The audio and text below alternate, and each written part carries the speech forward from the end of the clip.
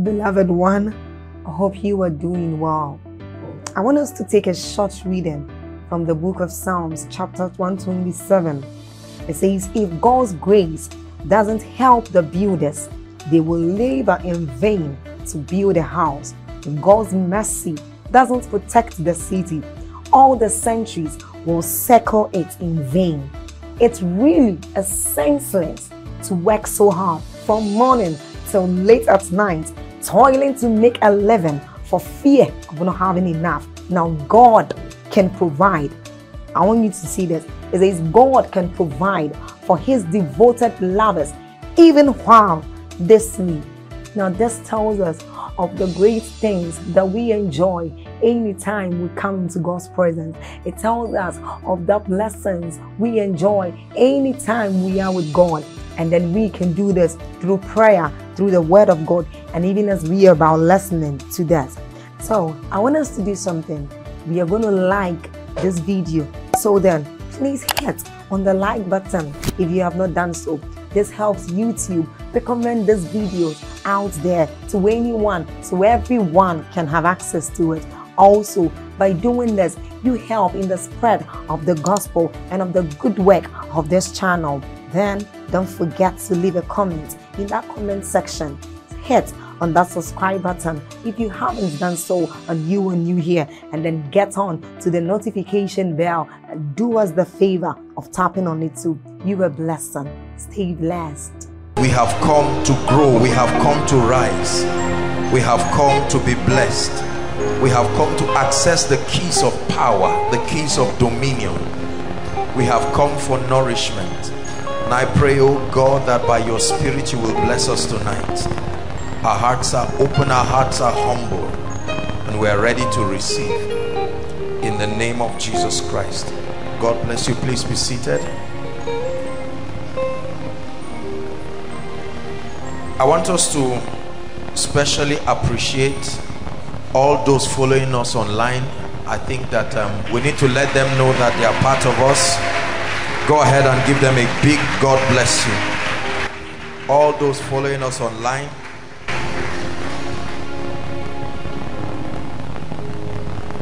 praise the Lord. And for those outside, I'm aware the weather is quite cold, and it was drizzling earlier on. Thank you for your understanding, your sacrifice, and your patience. Let's honor them, those inside. Thank you so much. Hallelujah. Extraordinary fruitfulness. I want to challenge you tonight. The Lord put a very fiery message in my spirit. Extraordinary fruitfulness. Extraordinary fruitfulness. Genesis chapter 12.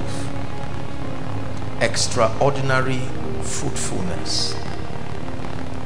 One of the things that God has been doing in this place, according to the word he gave us this year, our year of triumph, is that he's been guiding us precept upon precept, line upon line, helping us to understand the systems of the kingdom. Let me tell you something. One of the best ways you can bless a man is enlightenment.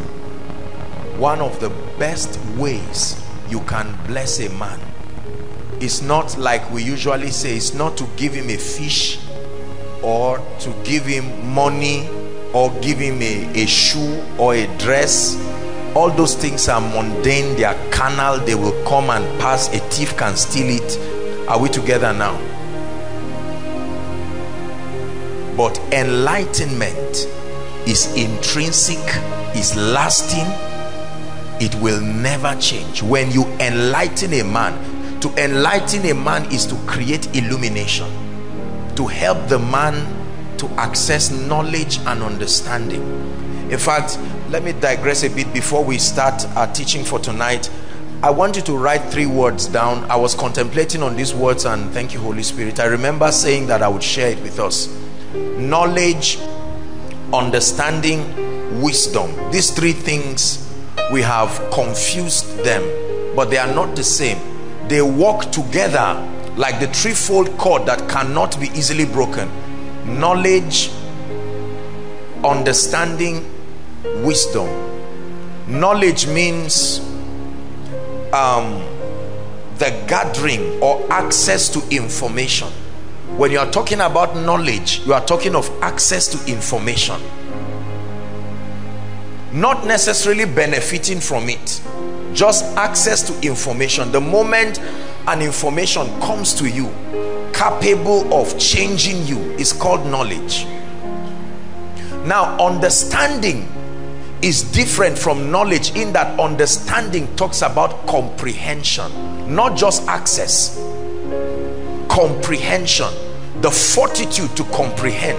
The moment you are talking of understanding, understanding talks about comprehension, a comprehension of the underlying principles that are responsible for that outcome. Listen, nothing ever happens on its own in this earth. Nothing ever happens, evil or good. Nothing ever happens on its own. Hallelujah. Miracles do not happen just like that. Tragedies do not just happen. Failure does not just happen. Success does not just happen. The anointing does not just come. People don't just backslide. There is always certain operations that are initiated, whether in ignorance. Are we together now? If I kick this speaker by mistake, the pain will not refuse to come to my leg and say I think it's a mistake. As far as the system of pain is concerned, I did it intentionally. Are we together now?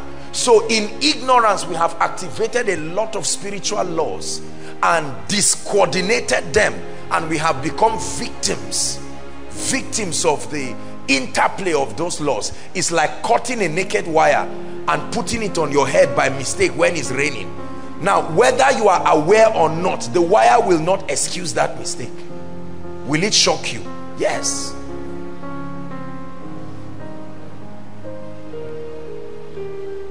Understanding. The Bible says, with all your getting, get understanding. We celebrate knowledge so much, but let me tell you, knowledge without understanding is the same thing as not knowing it at all. The lot of one who just has knowledge without understanding and the lot of one who does not have knowledge at all is the same. Their destinies will eventually be the same. Doom. So it's not enough to access knowledge, as good as it is. Access to an information capable of changing you is not enough. You must be able to understand the dynamics of its operation. This is where understanding comes in. Gathering the ingredients to make rice does not produce rice. It shows you that there is a potential for you to enjoy delicious rice. But with the availability of that ingredients, you can mess that entire, you can waste those ingredients to look like they were not there, because there is no understanding. It is understanding that will tell you when to apply what. One careless mistake and you produce something else. That's how life is. It's not enough for us to just have knowledge. I know that in the economy of God, people should be blessed. I know that people can be anointed. Yes, I'm aware. I know that people can grow. I know that demons are real. I know that restoration is real. I know that tithing and offering helps people to be blessed. That level of knowledge has too much vagueness. There is no comprehension of the dynamics. Tithing blesses people, but what is the operation behind it? Restoration is a possibility, but what is the key that activates it? Rising from glory to glory, excelling in the midst of recession is a possibility. Rising without any support, uncle, auntie, whatsoever, is possible. But do you understand the dynamics that activate it?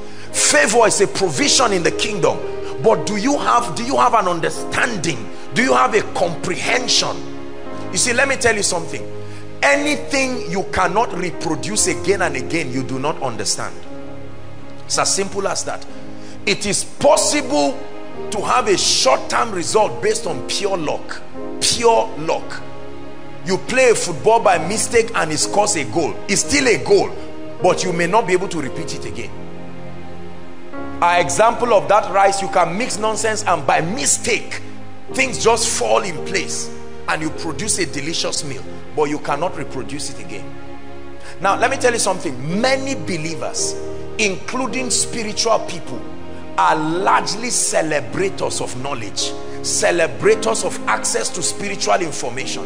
Oh, I know the book of this and that and that, it says this should happen, and they say, wow, what an intelligent quoter of scripture. Cain and Abel had access to the same materials, but their combinations produced an effect that brought woe to one and made another person's sacrifice acceptable. You must cry for understanding. You must cry for understanding. And then wisdom talks of application. You see that? Knowledge talks of an acquisition of information, useful information, strategic information. Understanding talks of the comprehension of the dynamics, how to make it produce result. Then wisdom is now the experiential application of what you know. Understanding a thing and not having the commitment to apply it until it produces result is still nonsense.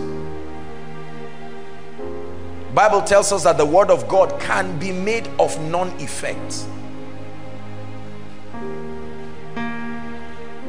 It says the word did not profit them, those who heard it, not being mixed with faith.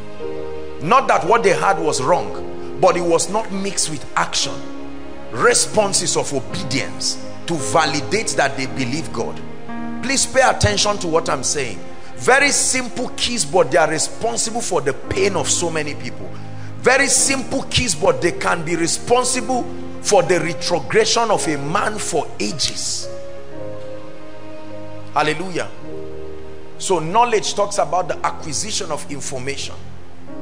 Understanding talks of the comprehension, the dynamics, the working principles that produce that result.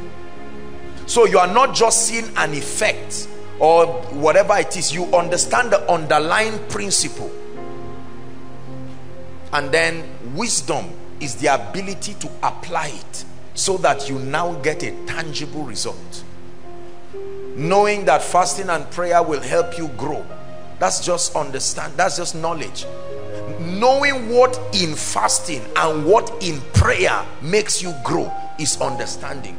Then engaging it sincerely and passionately so that your life becomes the result of all that gist is wisdom.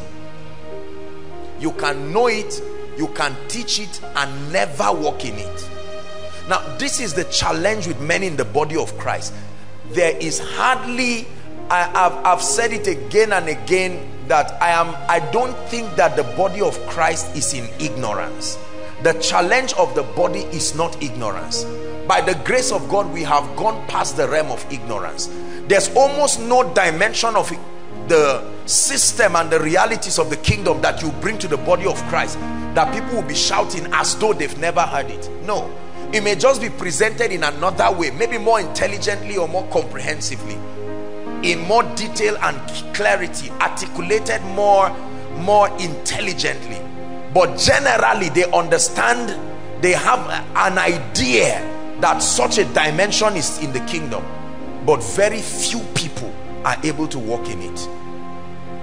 And God has declared for us that this is a year of triumph. I don't want, you see, knowledge is to know, understanding is to hear the message, wisdom is to engage it, and then you see the results in your life. If you don't see the results in your life, you will be frustrated, first in the secret, and then later on the frustration will so build you cannot hide it again. It will become clear that this thing is frustrating you. Like many people are already giving up. This is half of the year already, and many people are just packing up and saying, Lord, this thing doesn't work. No, your not understanding it is what makes it look like it doesn't work. I can switch this mic off and think because I switched it off it doesn't work. No, there is a system. Knowing that you can use a mic to amplify your voice is just knowledge. Understanding the dynamics of its operation A comprehension of the same, that's understanding. Then switching it on and using it now qualifies me to enjoy the blessing. I can hold a mic, I can draw it, I can snap with it and never amplify my voice. Please, I want you to be frustrated. I don't mean it in a negative way, but I want you, I think the better word is to be dissatisfied with acquisition of so many spiritual informations with less than 10% of them experientially manifesting in your life. Nobody works well under such a condition. Hallelujah. You must cry for knowledge. It's better for me to know God 10% and have an experience of him 7%. That's an A student in the spirit, because you are gauged based on what you know, than to claim to know God 60% and your result shows 2%. That's a very terrible situation. Some even claim 90% and the result is 1%, the experience.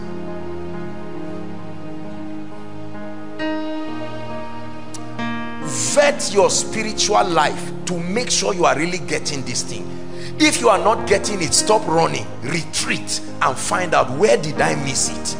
I've just been acting without understanding. Lord, where have I missed it? Because you see, life will test you and force you to reveal whether you understand this word or not. Hallelujah. But the Bible says the light shines in the darkness and the darkness comprehended it not. It is my desire from the depth of my heart that many of us are going to begin to produce extraordinary results in our lives. Don't let anyone ever fool you that it does not matter. Sooner or later you will see that God's obsession is in our bearing fruit. Herein, John 15 verse 8, herein is our Father glorified, when you bear much fruit, right? So shall you be my disciples. That is the proof that you have been listening to me. Sisters, if you give birth to a baby and you've been breastfeeding this baby every day for 1 year, 2 years, 3 years, and then the baby cannot walk, cannot grow, cannot talk, what happens to the mother? Do you celebrate the child and say, it's all right, I know you are coming up? No, you know there is a problem. So when you have been taking the milk of the word, the meat of the word, the bones of the word, and eventually no growth, no result, no transformation, something is wrong. Something is wrong. There is a difference between the wait in faith and the hopeless waiting that is as a result of you're not even knowing what you are doing. Are we together? Like a farmer plants, he knows by the dry season there's a bumper harvest waiting for him, so he waits in hope, he waits in faith. But someone who never went to the farm, if he starts buying bags waiting for September, that's not a wise man. Please learn this. Nothing just happens.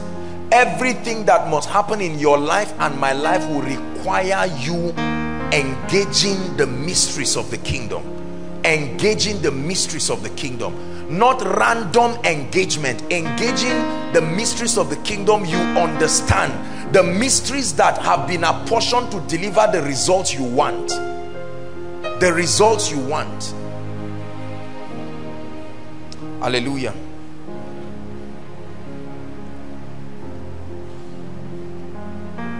Let's get down to the business of tonight. Extraordinary fruitfulness. One time Jesus was on his way doing his father's business, and the Bible says that he saw a fig tree and the leaves were green. It looked very attractive. And then the Bible says that Jesus came very hungry. He came hoping to find something to eat. And when he came in hunger, he saw that tree blossoming, yet there was no fruit. And then the Bible says he cursed the tree, cursed it and spoke over it that no fruit will grow there again. The Bible there shows us how it grieves the heart of the Father to see a believer, a ministry, a family, a people, an individual who cannot produce evidences that validates that God is alive. Fruitfulness is a big deal to God. Fruitfulness is a big deal to God. It's not just a proof that you are growing. Fruitfulness is a sign that God is not a liar. His integrity is at the mercy of your fruitfulness to be validated here on earth, that he is not a liar. God is a God that expects fruitfulness. He gave a parable of the talents, Matthew 25. He gave unto one 5, 2 and 1. He expected multiplication. He expected fruitfulness. The first manifestation of the blessing that he gave man is be fruitful. Are we together? Not just subdue, not just have dominion, be fruitful. It was not a suggestion, it was a command, meaning I have put in you all the resources that will take to produce a life of fruitfulness. Genesis chapter 12. Now the Lord had said to Abraham, this is the Lord having an encounter with an idol worshiper whose life is about to change, who will epitomize greatness for the believer, who will become the portrait of God's idea of greatness, a portrait of God's idea of a blessed man, a portrait of God's idea of success, a portrait of God's idea of a balanced Christian life that is both useful to the advancement of the kingdom and at the same time to humanity. He says, now the Lord had said unto Abraham, get thee out of thy country and from thy kindred and from thy father's house unto a land that I will show you. Verse 2. As at this time, this was not yet his experience. It was God's proposal to him. Come out of a system and submit yourself through a season of dealing, and if you successfully pass through that, this will be the result. Verse 2. And I will make of thee a great nation, and I will bless thee and make thy name great, and thou shalt be a blessing. Verse 3, and then we'll stop there.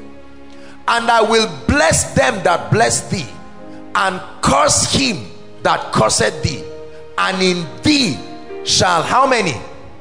All the families of the earth be blessed. In you, through you, with reference to you as a foundation, as a cornerstone, the entire race, the entire globe will be blessed. Now, I like us to observe certain things here. God meets an idol worshiper with his philosophies, with his ideas. Are we together now? Having a little influence, you would call him a local champion. He was not a weak man. He was not a failure, as it were. An idol worshiper. And then he tells him, let's go to verse 1 again. Abraham, number one, your name is wrong. Number two, your life, your philosophies, everything. I thought he would just bait him and say, Abraham, I have great plans for you. The thoughts that I have for you, even if you know it, I mean, he said, Abraham, the first requirement will be to leave your status quo, your system. Listen, in the economy of God and in the dealings of God, when God begins to do business with a man, he never uses you as you are. Please understand this. You come as you are, but you are never sent as you are. You come as you are, and then the first thing God proves in you is humility and meekness. The beginning of the dealings of God in the life of a man, the starting point is when God sees that there is sufficient grace for humility and teachability. This man was not a failure. This man was a local champion in his own respect, an idol worshiper, a diviner, an invoker of the heavens, could manipulate strange powers to his advantage. And here comes a word from a deity who calls himself the God of the Hebrews. And he says, Abraham, get thee out. You know how painful it is? Get thee out. Abraham, I know this philosophy has worked for you, but before I introduce a higher perspective, get thee out. I preached a message years ago from this scripture called come out of your father's house. Now, many believers in the kingdom, please listen carefully, many believers in the kingdom, when we come to God, number one, we come with our pride, hoping that we are okay by ourselves. Then number two, we hope that he will only add to what the garbages that culture, the garbages that our mistakes, our failures have given to us. And we say, Lord, I am here. Let's just continue the classes. And God says, I don't know who that lecturer was, but when I come to you, even if you have been 10 years in this business, my first requirement is that I isolate you. You have to come out of that system. You have to come out of that way of doing things.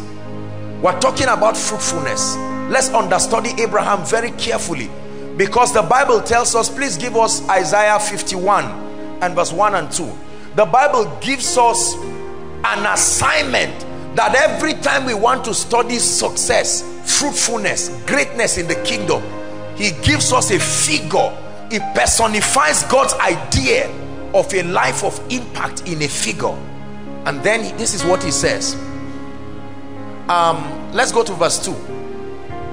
It says, look unto Abraham, understudy him. Look unto Abraham your father, and unto Sarah that bare you. It says, for I called him alone, and blessed him. You see, God is speaking in summary, but it didn't happen as immediate as that. I called him, I blessed him, I increased him. Three things.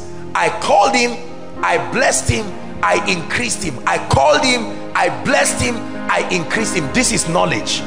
When you now begin to seek understanding, you know that it's not just I called him, I blessed him. That call in its own is a subject that is worth studying. Abraham, leave your father's house. That's part of I called him. Are we together now? And then it says, I blessed him and increased him. In other words, he is my idea of a man truly called of God. He's my idea of a man truly blessed of God, and is my idea of a man who has experienced increase. Then he says, look unto him. If you want to experience his result, that order of fruitfulness, look unto him. I hope you know Abraham experienced barrenness in his life, physical barrenness, and that qualifies him to truly be a replica or a portrait of God's idea of fruitfulness. When God calls you, listen to me, whether in ministry, whether in business, whether in career, when God calls you, you don't answer that call as a champion. You don't answer that call as a colleague. The moment God calls you, he begins to scan through your life until he finds meekness. Everybody say meekness. Until he finds humility. Everybody say humility. The first price, the first genuine price for fruitfulness is not quoting scripture, it's not even applying principles. It's a state of meekness and humility. Write it down. The first requirement, anybody who will be fruitful, who will produce extraordinary results in his life, in your ministry, in whatever it is you're doing, knowledge is useless to a proud heart. Knowledge is useless. Understanding is useless. Wisdom is useless to a proud heart. Brothers and sisters, I submit to you that there are many proud people in the body of Christ. Proud men of God, proud students, proud young people. Are we together now? Proud elderly people. When he calls you, he requires humility. Your humility is your pass, and then he begins to communicate to you. Now this looks very simple, but you find out how many people want to be great. You ask them, do you want to be great? They say yes. I want to be an anointed man. I want to carry the anointing. I want to carry revelation. I want fame. I want power. No, I'm showing you the system of God, God's economy, and how people are grafted into this enviable dimension of fruitfulness and greatness. The foundation is a humble heart. The foundation is a humble heart. Colossians chapter 3 verse 16. Colossians chapter 3 verse 16. It says, let the word of Christ dwell in you richly in all wisdom, teaching and admonishing one another in psalms and hymns and spiritual songs, singing with grace in your hearts to the Lord. It says, let the word of Christ dwell in you richly. Listen carefully. The word of Christ will never be able to pass through the entrance of your heart when there is pride and arrogance. Pride and arrogance. Pride and arrogance. I know. I think I know. There are so many people that one single communication of humility would be the key to the next level. But I know, oh, I'm educated enough, I know. Look, I'm not a child. Let me tell you something. The moment submission becomes an embarrassment to you, is a sign you are not a candidate for fruitfulness at all. Not just submission to a person, submission to doctrines, submission to mentorship, submission to the teaching ministry of the Spirit. This I know mentality is the reason why many people keep failing in life. I know my father is a pastor or was a pastor. I know I was a Bible study coordinator when I was on campus. I know I married a pastor. My husband is a pastor. I know this and that. You see all sorts of arrogant people. Many of us young people are arrogant. I know what to do. I know how to do this, and we keep messing up and failing again and again. Sadly, many of our parents, I know, and they have been balanced, bringing forward seasons of failure and repeating it again with this I know mentality. There's nothing I know that drives the Spirit of God like a proud and a haughty and a boastful heart. Do you want to be fruitful? The first key is not just knowledge. The first key is not even the leading of the Spirit. The first key is a broken and a contrite heart. I show you the secret of great men. They are the fortitude to break down and tremble before God. Where you lose the ability to argue with God. God, is it that you have forgotten? Let me remind you. Abraham, I know you have servants. Abraham, I know you have a wife. Abraham, I know you are a local champion, but I'm about to take you to a dimension you never dreamt of. First requirement, get thee out. Please give it to us again. Genesis 12 verse 1. Get thee out of your father's house. Get thee out of your kindred. Get thee out of your pride. Get ye out of your cocoon of boastfulness. Get thee out of your accolades. I am a this. I've held 10 crusades. I am a man of God. I am so and so and so. No. Get thee out of your country. Get thee out of your kindred. Get thee out of your father's house unto a land that I will show you. Are we together? You want to be fruitful. The first key is that disposition of humility.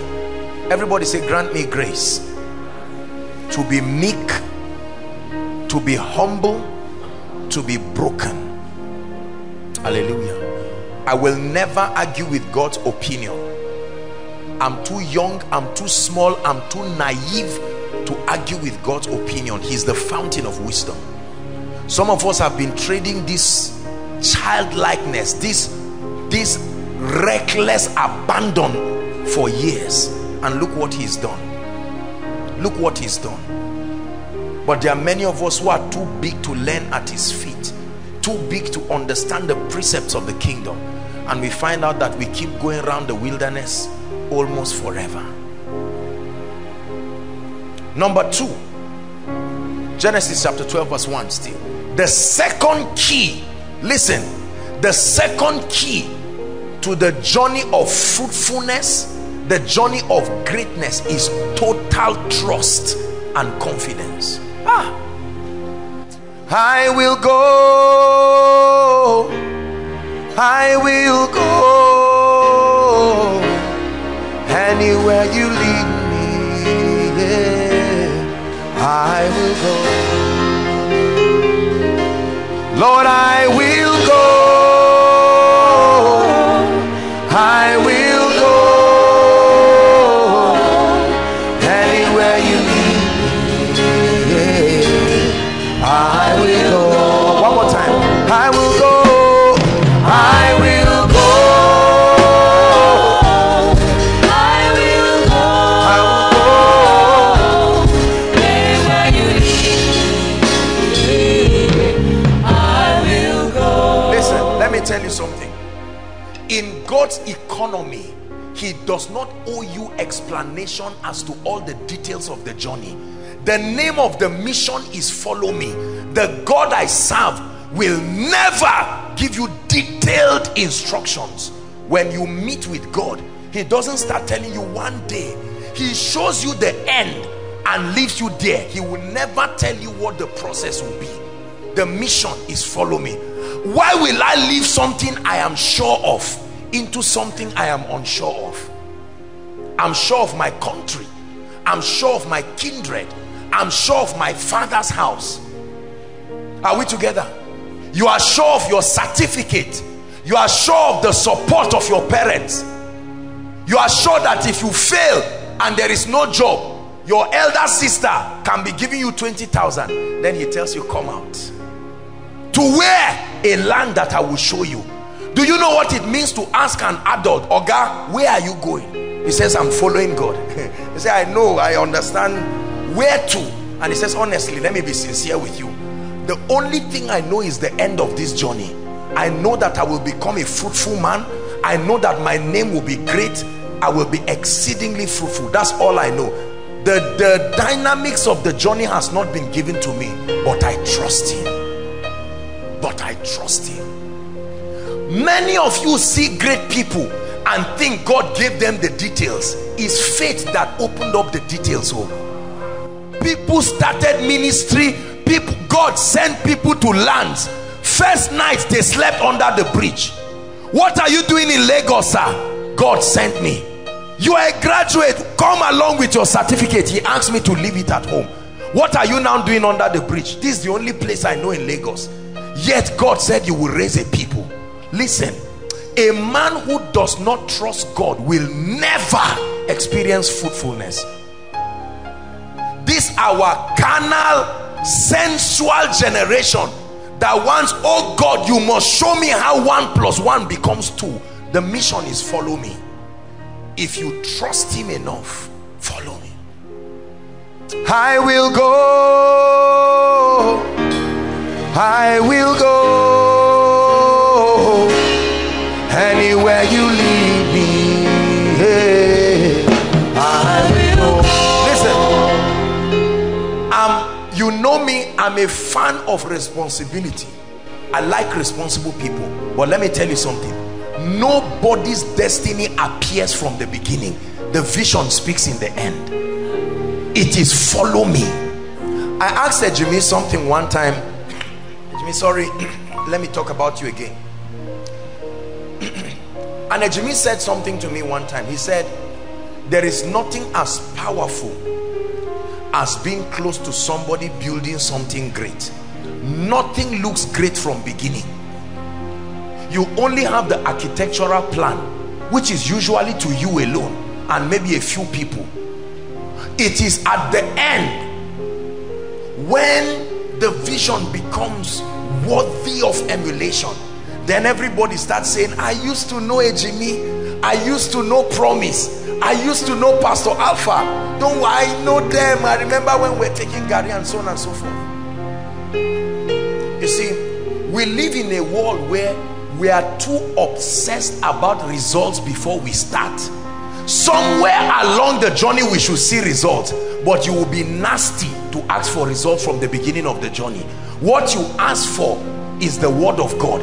That's the currency you use to start your journey to greatness. Where is the greatness with a patch on your trouser? Where is the greatness with one palms? Where is the greatness when you cannot afford 100 naira to barb your hair? Where is the greatness where the only Bible you can afford is Gideon's International that was given free during evangelism? But I know he called me. I know there is greatness. I can't show you where it is. Where are the members? Where is the TV station? Where are the workers? They are in the loins of trust. I trust him. I trust him. My obedience of faith will eventually begin to bring them. God is speaking to someone who has refused to move for years because you are waiting for result. It's a joke. Nobody gets result as an inheritance. You get up and start walking on that water. It's as you walk on the water, it begins to part. If you are waiting for it to part before you walk, you will die there at the Red Sea, because Pharaoh is coming. Tell the people of Israel to move forward. The Bible says he parted the river with the breath of his nostrils. Did you see his nose physically? It was a revelation that was given to a man. So he was standing and waiting for them. And I can imagine Moses coming. Over 2.5 million people. In the next 5 minutes you can be a dead man for bringing such a stupid news from the presence of God to people who know that within 24 hours the chariots of Pharaoh will come back to kill them. And Moses said, look, this is what God told me, move forward. Now Bible history tells us that they entered the water and started moving. When you watch your films or cartoons, they just show the water part and the people smiling. You don't need faith to smile and move when you can see dry land. Someone had to enter and say, look, if you people don't see me again, know that I died believing. And God says, that's the person initiating me. Trust. Himarama. Hey. Himaram. You are seated on the throne. Himaram. You are seated on the throne. Listen, if you had seen me 15 years ago, there are people who know me. Some of the things you celebrate today was not there. Everything was in the loins of the foolishness. Follow me, follow me, follow me. Who told you you are the first to be given that instruction? Are you the first gentleman to be established? Oh, I'm taking it easy. You know, a job has not come yet, and you know the way we are. Please, I'm not a stupid person. I understand responsibility. The key to fruitfulness is, Lord, I trust you. If I perish, let it not be that I perished in armed robbery, but I perished. The first crusade that we were going to, no money, no nothing. We had just about 20 people. I've shared it with you. Some of our ladies were climbing the tree, firewood. Yet God told me one day I will bless nations. And people are climbing firewood. Don't use today to judge the prophecy on your life. It's a costly statement. Never use your result or lack of it now to mean God did not speak. When God speaks, he does not speak now. He looks at Gideon and says, "Oh mighty man of value." A man hiding under a chair. I'm bringing you intelligence tonight, because there are many great men and women refusing to step out, especially some of us brothers. I don't just mean step out carelessly. This fear factor must be broken. Nobody gives you guarantee. We're in a generation of guarantors. Open an account, I need a guarantor. Do business and I need a guarantor. What if something happens? Move on with your life. Start the building project. This risk-averse, fearful mentality is a sign of carnality. It's not play it safe. In the kingdom, you play it as you trust him. When God says move, brothers and sisters, you close your eyes and step on that water and start moving. If it be thou, bid me come. And he said, Peter, come. Come, Peter. You've never done it, but it does not mean it cannot be done. There are many of us today, there are many of our families, there are many of our fathers who would have completed their building project now. God spoke to them 10 years ago. They had 100,000. God said, go, it can buy 1 tipper of sharp sand. Go and pour it on the land there and intimidate the devil. Say, no, no, no, you know, we're intelligent people. We went to school. You don't build like that. And it's 20 years. The person who was a mechanic at the back of your house now has 5 houses. But somebody who cannot trust God, listen, the raw material in God's economy is faith. Faith. Faith. Not uncle, not auntie. God uses men, but it comes from God through men to you. When you want it from men, you will die like a chicken. Are we together? Second key, trust. Let me tell you something. Except it's not the God of heaven you are going to walk with, no matter who assures you in the flesh, get set for fatal disappointment. God himself will orchestrate an event where all the strings will be cut and he will say walk. Have you seen how children walk? No matter how you love your child, a day will come you must allow that child walk. And truthfully speaking, the child will walk and even fall down and injure the person. That does not mean walking is not a possibility. You clean the wound and say stand up, continue walking. You don't tell people, oh sorry, you were building the house and rain washed it, or you know, oh, no, the church has become a weak place, no results, because we cannot trust God. I trust God, oh, except I don't hear him.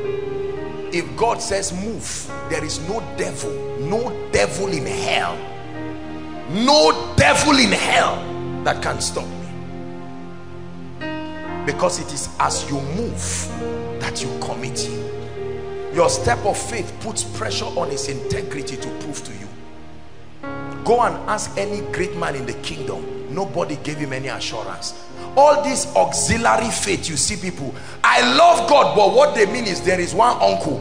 The uncle promised me that when it gets too hot, I should run back. No, you are not standing by faith. After 2 days, you are disturbing everybody, calling everybody and saying, look, I trusted God. It's just that the way this thing is, no, you are not serious. I mean, if I perish, I perish. Lord, I would know you for myself now. If you don't give me this rent, let me sit outside. And you would think it's a joke. You are bringing your mattress outside to sit. And God says, this realm of trust.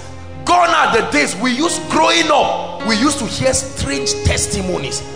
Quarter to shame. God vetoed with his integrity. But now you don't hear those testimonies again. Because we never trust God that far. We never trust God that far. I was sharing with the School of Ministry students, I can't remember when, years ago, when I was in Kaduna. I went to do something in Kaduna and I was coming back to Zaria. My transport money was not complete. I'm not saying you should do foolish things. You do them as his word. My transport money was not complete. I was hungry. And I said, I'm standing at the road here. And there's no assurance that anybody will give me transport. There is a little restaurant there. And food there is 15 naira. Why stand and die here? At least let me satisfy one of the two. I entered and I ate beans and yam. 50 naira. I knew I was in trouble.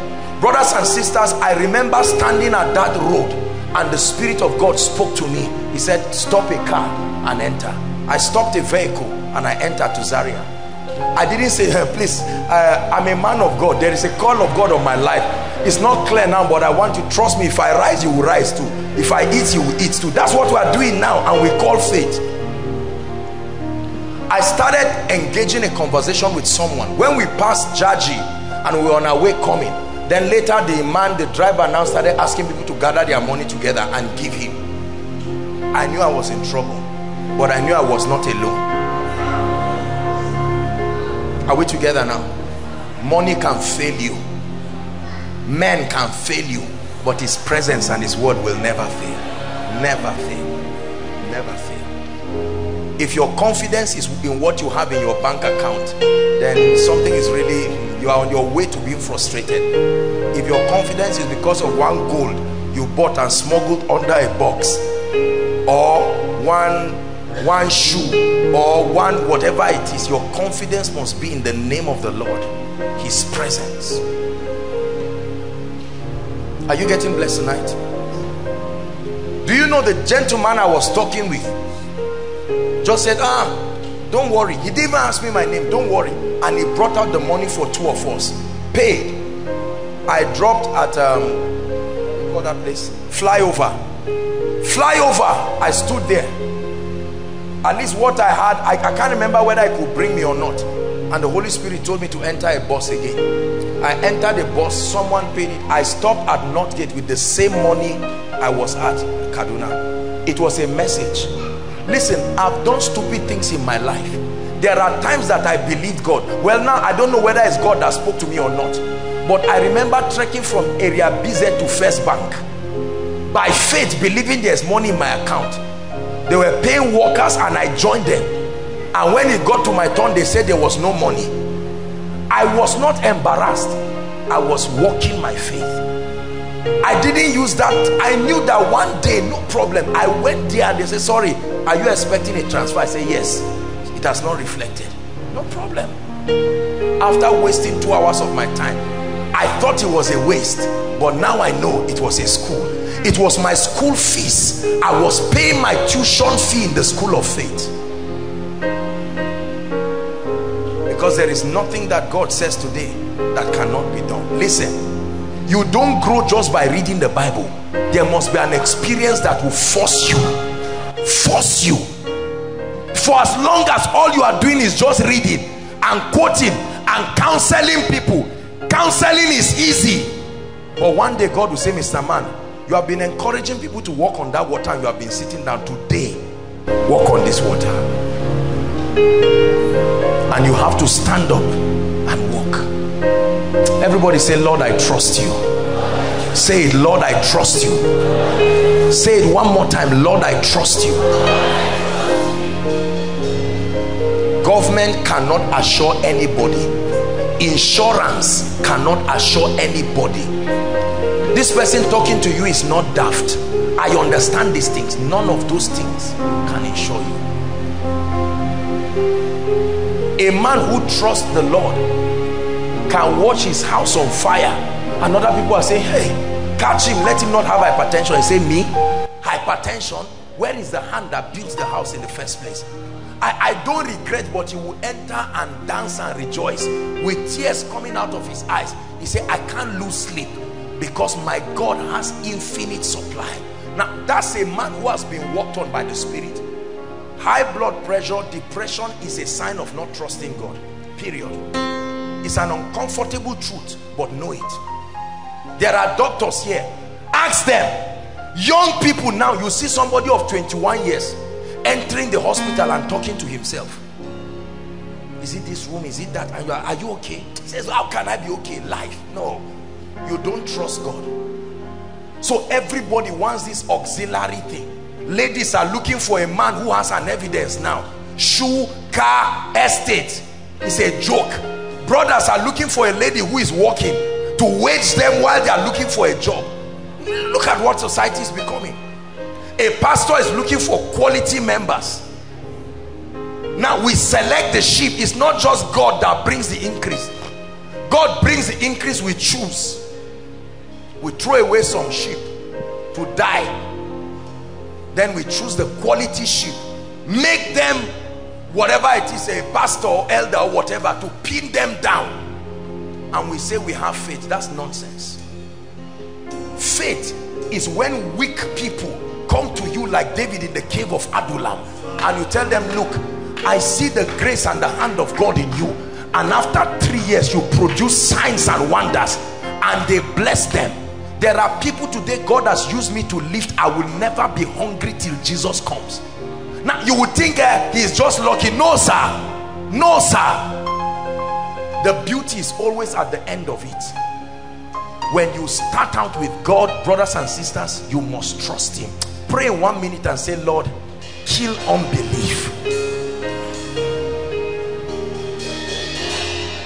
Your ministry will depend on his word to grow.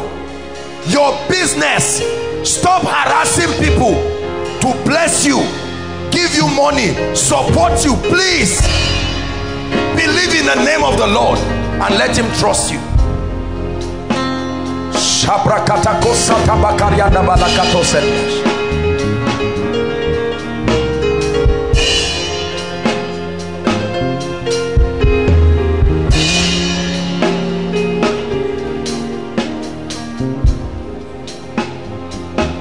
Hallelujah. So he told Abraham, Abraham, this is the deal. I know you don't know me. I'm not the idol you are worshiping. Leave these people. Let's go. The Bible says, while he was going, Lot went with him, followed him. Several things started happening in his life, and he said, look, let's separate. And he was on his way going. No child. Do you know how many years Abraham waited from the time of the word to the time of the child? You have only waited 2 years and nobody rests again. Lord, you promised me that my husband is coming in 2015. What happened with that vision that I saw that he has not landed till now? You have prayed, you have sown seed. You see, that's what you see. People, you harass every man of God around you because they are the representatives of God that you see. Where is my husband? Where is my breakthrough? And God says, look, wait thou on me. I will bring my word to pass. No, oh God, look, I need time. His age is not on my side. How old are you?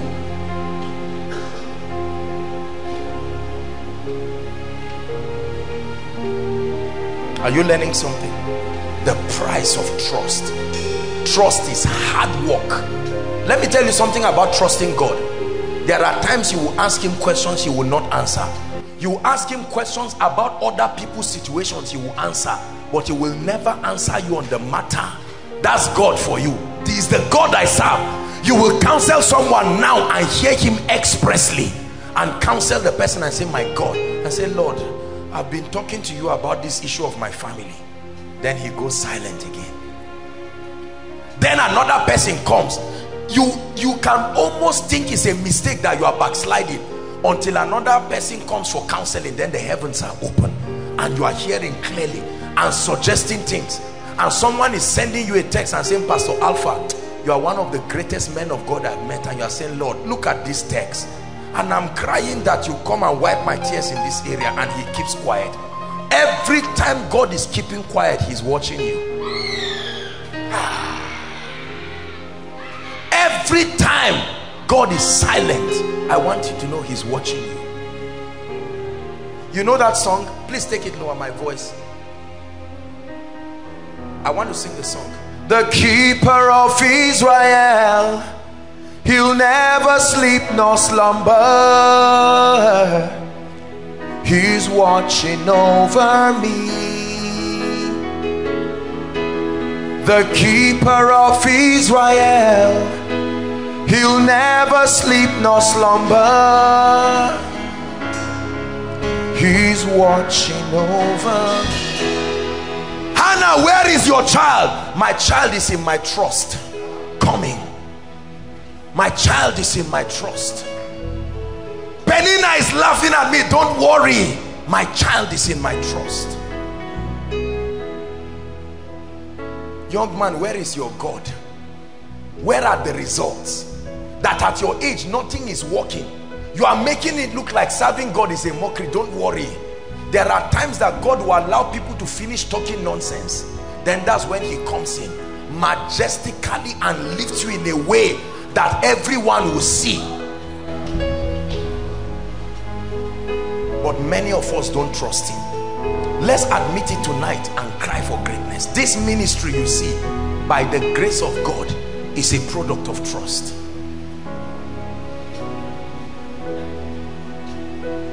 There are some of you who have lost things, lost loved ones. Against the prophecy God told you, keep trusting. Are we together? Keep trusting. Keep trusting. Because when you hold on and trust him, overnight he will route your breakthrough through another way that you never thought possible. Pay attention to what I'm teaching you. I'm speaking to you by the Spirit tonight, because there are people here. This your complaint and shouting around everybody is not a blessing to heaven. You must learn to smile in the midst of the storm. It's a sign that you trust him. There is nothing happening to you today that is new. Apostles have not eaten. There was a time in the Bible women were eating their children. You are not that hungry to cut a beautiful baby like this, our baby, and eat. Do you know what the Bible says? Can a mother forget her suckling child? 2 women ate 1 child. What hunger! Then it was a turn to eat the child of the other one.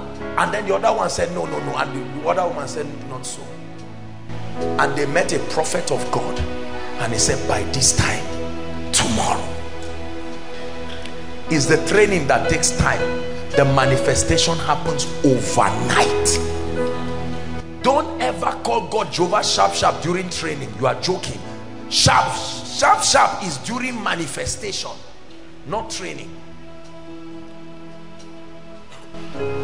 This foolishness that flies around the body of Christ, that is making us fools. We want everything today. Once there is a little delay, people say you don't have faith. Be careful. Many of the things you call lack of faith is a process in the spirit. I've done a teaching here called the furnace of affliction. Many people are talking their nonsense. Let me tell you, I'm old enough to know what speed and process is. The path to the throne is the cross. You will never dodge the cross and arrive at the throne. If what you saw was a throne and you can't remember the experience of the cross, start running away, because that's not a throne. Satan wanted Jesus to dodge the cross and get to the throne. Jesus said, not so. There is a protocol. So brothers and sisters, when you are carrying your cross like Jesus and they are saying, physician, heal thyself, you healed others, you raised others, what is wrong with you now? Don't answer them. Jesus didn't open his mouth wasting his time. He just continued carrying his destiny. Are we together now?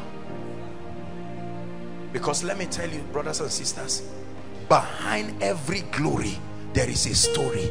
You are writing your story now. Don't be ashamed of it. Keep trusting. Don't be ashamed that you did it and lie. No. People get sick and go and hide drugs. They hide drugs and swallow and come and say for 20 years. No, don't be ashamed of your pain. You are writing your story.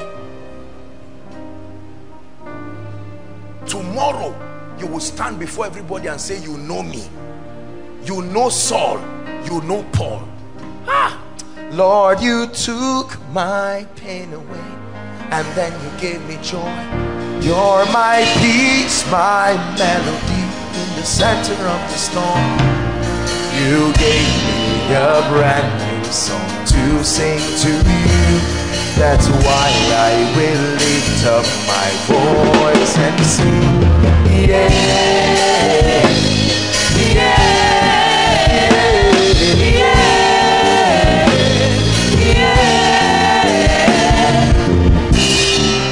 Listen. Don't rush seasons in your life. What you are running away from today, you will miss it tomorrow. What you are going through today is what will sustain your greatness. Hear what I'm telling you. I'm speaking to you by the Spirit. Don't run away from your pain. Carry the cross. Pay the price. Pay it honorably. Don't tell lies. I cannot afford Gary now. It doesn't mean I'm irresponsible. I'm a tither. I trust God. I'm walking my way with integrity to fruitfulness. There are so many packaging and lies. You borrow 100,000, buy a shoe, buy hair, buy a shirt, buy suit, buy Bible, buy iPad, and say I'm in ministry. Oga, walk it slowly. You may take pap for 1 week. Don't be ashamed. If a visitor wants to visit you, don't beg your friend to go to his house and say, that's my house. Don't be ashamed of your father. Your father is a carpenter. Your father is an iron bender. You are lying and saying your family are abroad.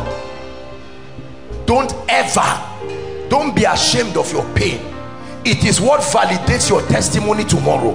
When you rise and people say you faked it, someone say, I knew him. Oh, I knew that brother when he was tithing and soaking gari.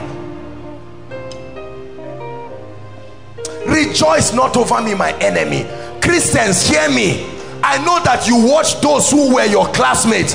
They are going and God is saying, wait back. Don't cry. Don't ever find yourself crying, because one step with his voice it will give you 10 years result overnight. Many people will insult me for what I'm telling you now, because it's an unconventional path, but that's the path to the throne. That's where we follow to be where we are today. Rejoice not over me, my enemy. Stop this life of lies and packaging. No, the word is working, whether you see results or not. If you are sick, go to the hospital with honor. The healing ministry is still on your head. It will come, it will manifest.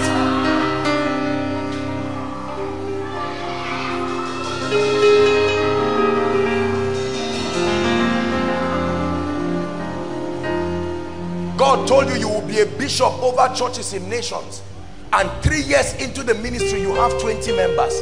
Don't lie and write online that you have 30 branches and 50 people. Why fake what will eventually be real?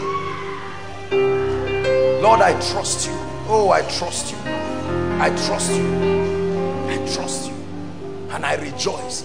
I'm not ashamed of my pain. I'm not ashamed of where I am. If all I can take today is gari, I take it with honor and pride. If you visit me, you will join me taking that gari. If you think you are too big, no problem. I honor you, but don't rush my seasons. Let me go through it. Let me go through it. I know we started ministry together. Now you have 1,000 members. I have 10 members. Our anointings are not the same. The higher the anointing, the deeper the call. The higher the anointing, the more, the greater the weight.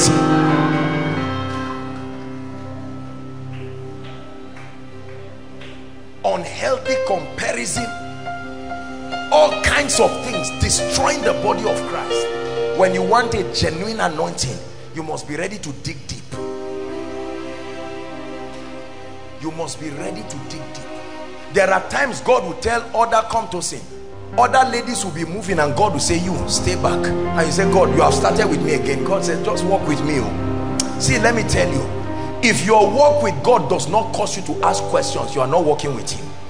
Because you walk with God one day and say, God, what is this? Then he keeps quiet. You are reaching your breaking point. Because a day will come, you say, Lord, whether you ever bless me again or not, since I've come this far, there's a way you enter fire, it burns you. There's nothing to burn again. What made you cry yesterday is what will make you rejoice today. That's spiritual maturity. That's why you see men, somebody persecutes you and says, Pastor Alpha is not, he's somebody who is doing this and that, and he doesn't even pray about it. You have sat in that fire long enough. That fire has roasted every flesh. There's nothing left there again. This over-consciousness, the need to explain yourself, is a sign that you have not been broken in his presence. Many people see manifestations like this, like what is happening. They desire it. They put their hand on their head and then they think all to get it is to package 10,000 naira. Is that what you paid for the school fees of your school? You package 10,000 naira, and no, you can take an anointing but not a track record. The track record must be, even husband and wife, you won't pass through this together. No matter how close you are, when it comes to this journey, let me tell you, I know you love yourselves, but God will isolate you and put you. It's amazing. A husband and his wife can be married, but be going through experiences both of them cannot explain to themselves. That's the dealings of God. That's why you must be sensitive. That's why we say people must be born again to marry and serious with God because of these seasons. A time will happen, you get up in the morning and see your husband like a madman strolling in front of the parlor. Don't think he's stupid. It's not depression, it's a season. Even him, he cannot articulate the name of what is happening to him. And women like knowing, my husband, what is it that I'm not cooking well for? He says, look, you are too innocent to be carried into this furnace. Just stay there. When I win, I will let you know. And the man says, this is the valley of the shadow of death. I can't watch you and my innocent children or whoever. Just stay there. And you see him wake up. Time to eat a delicious meal, he just turns that plate upside down and there's no appetite. Listen, the training of a spiritual man is hard. This is why you talk about them in the secret. God will punish you in the open. You don't know what it's a covenant. Pain is a covenant in the realm of the spirit. Psalm 50 verse 5, gather unto me my saints, they that have made a covenant with me by sacrifice. For every time you cry and still trust him, it's a covenant you are entering with him.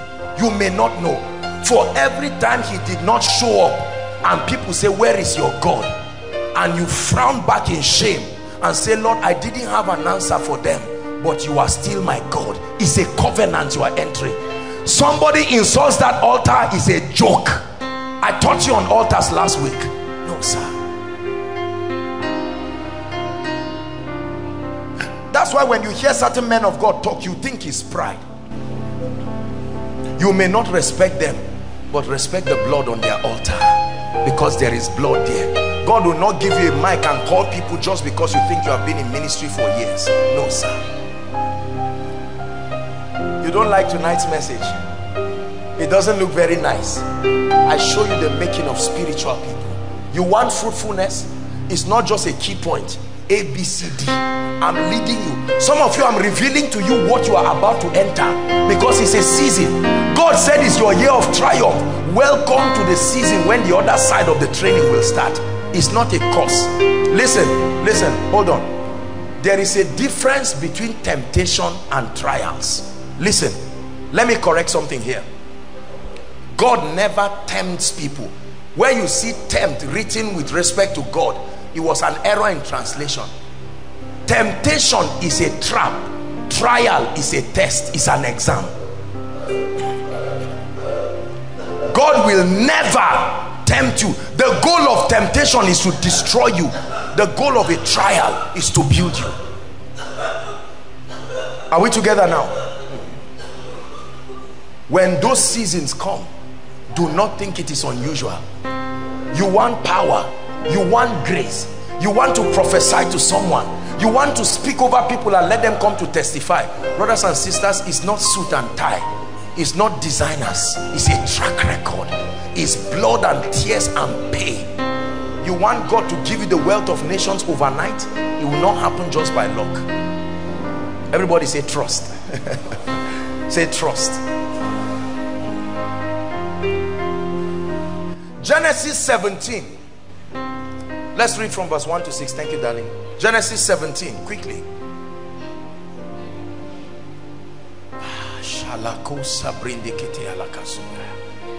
When Abraham was how old? 90 years old. Bible students, how old was he when God called him? Help me. 75. 90 years old. Abraham had not yet seen that promise and that blessing, and he was still walking. God came and just reminded him, hey, my God, when Abraham was 90 years old and 9, 100 minus 1, the Lord appeared to Abraham and said unto him, I am the Almighty God, walk thou before me and be perfect. You are reading to verse 6. And I will make my covenant between me and thee, and I will multiply thee. What? Say fruitfulness. I will multiply you after waiting so long, I will still do it exceedingly. Verse 3. And Abraham fell on his face, and God talked with him, saying, we are reading to verse 6. As for me, behold, my covenant is with thee. Abraham, remember the discussion we had in chapter 12. I came to remind you that it's still in force. Although your life has not seen it, continue. Don't give up. Let me tell you how to know God is leading you.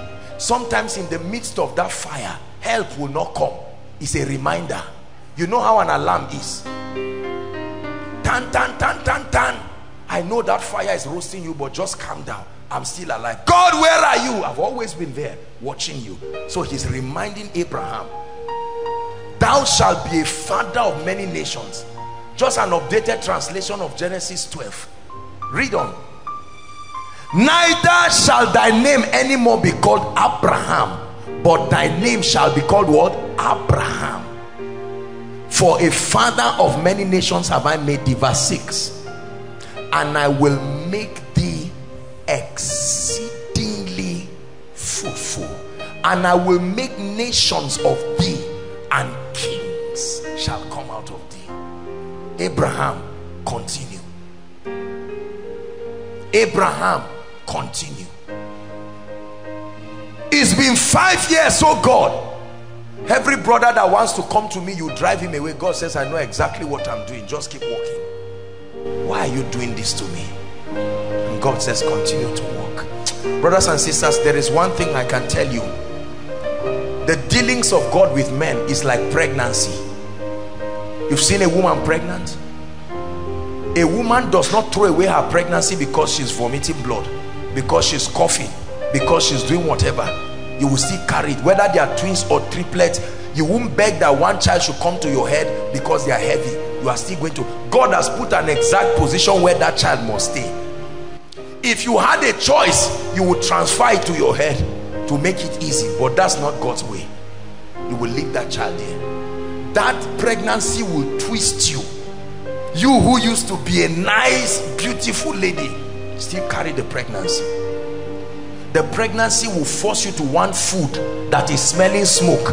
You who will not even eat food, but now the pregnancy has so deshaped you and redefined your appetites. Keep going, because when that child is born, it is the giving birth that will bring people to you.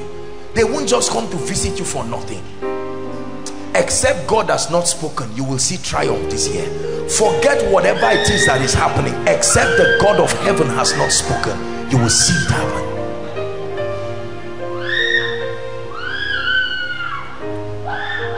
I trust him. I trust him. I trust him. I trust him.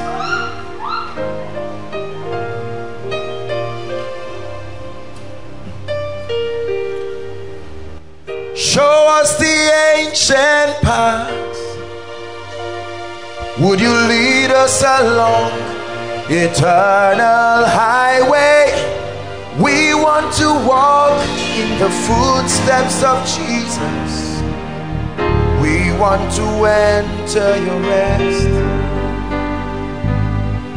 Show us the ancient paths. Would you lead us along eternal highway? We want to follow the ways of Jesus. We want to enter your rest. I wish I didn't have to preach this today. I wish I could just tell you all there was to success and fruitfulness is just drop money, receive an impartation, let it roll you on the ground, and all of a sudden, listen, this is a painful key to a sustainable destiny. Tonight there's no male and female. If you want to pass through that road, you are genderless when it comes to that dealing. You won't say reduce the training because I'm a woman. There is no woman in this process because you are working with your spirit.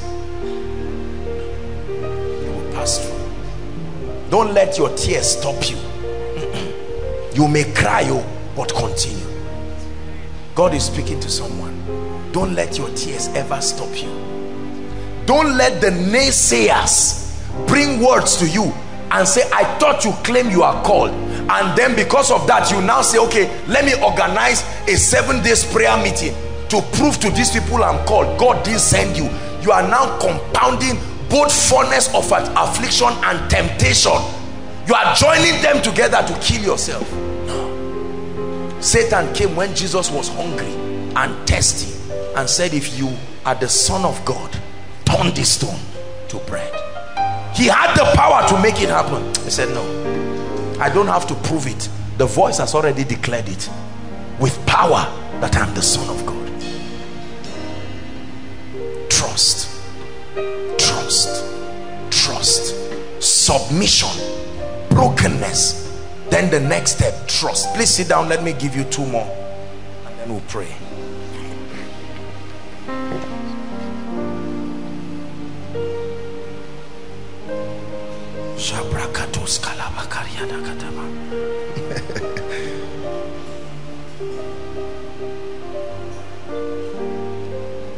The third key to being fruitful is an encounter with the spirit of revelation. Write it down. The third key to being fruitful is an encounter with the spirit of revelation.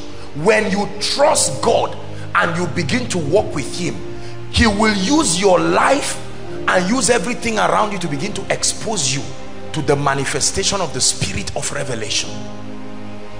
The spirit of revelation is not knowledge. The spirit of revelation is not knowledge. The spirit of revelation brings you into not just an awareness, but how do I put it now? It's really the word intercourse, it's the word koinonia, a sharing together with that information, such that you are not just aware, you become an expression of it.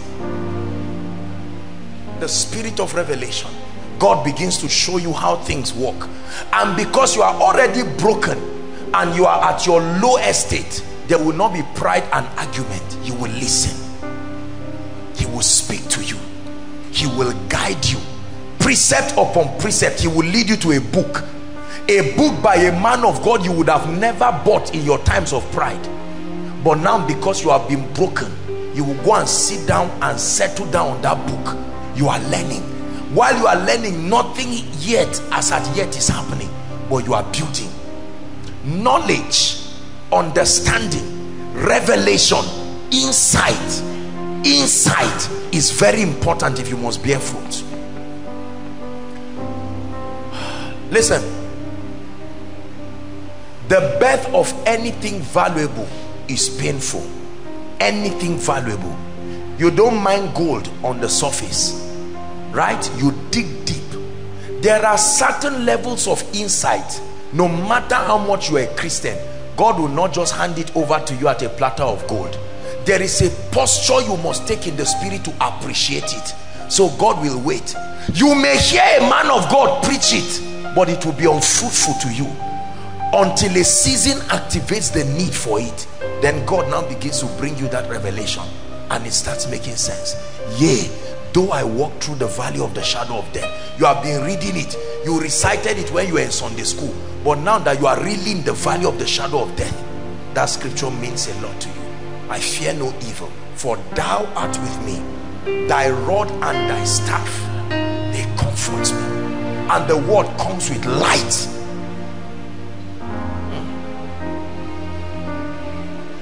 I remember the time we gave an instruction to dance. I know that many people didn't do it. Do you know why? Because there's no need for it in their life. You see, if I give you torchlight in the daytime, you will appreciate me and just throw it away and even forget where it is. But if NEPA takes light, you will be looking for your phone. The slightest light, you will crawl and not be ashamed to look for it. It is wasteful to supply people light that they have not yet communicated a need for. They won't appreciate it. You know, growing up in ministry, I always wondered why in pastors' conferences, when a man of God is preaching, he can say something simple and you see pastors crying. They are usually the ones standing up when a man of God is preaching, and someone there is just laughing and say, "Guy, this man has energy to be standing up."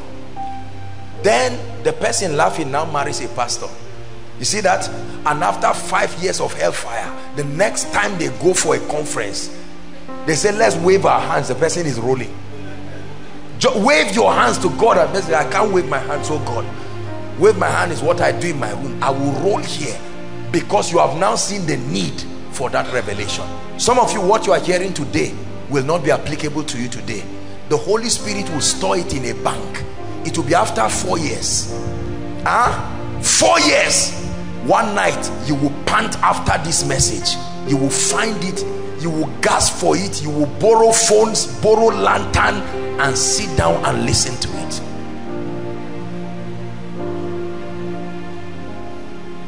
The price of revelation.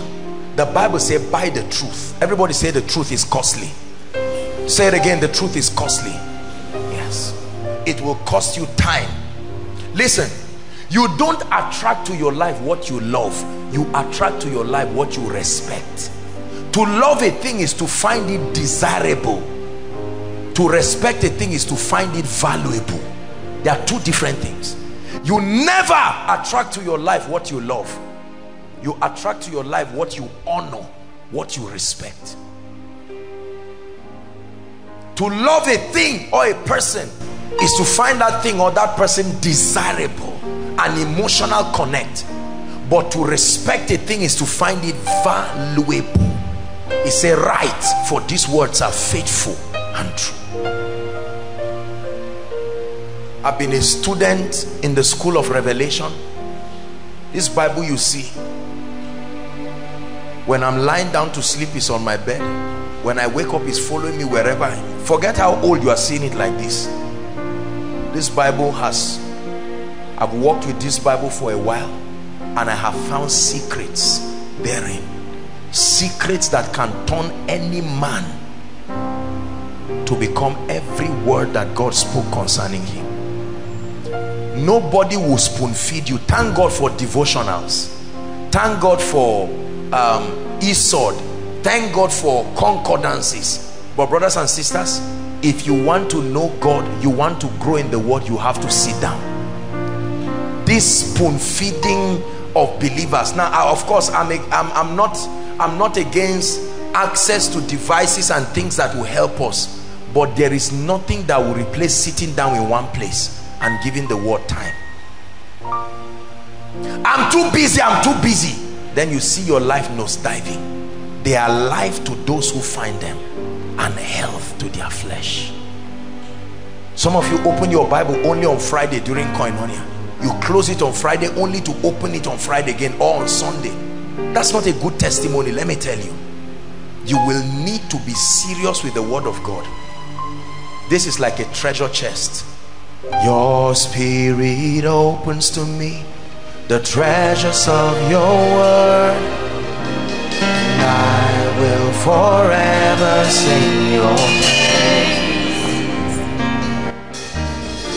Your spirit opens to me the treasures of your word, and I will forever sing your praise. I will sing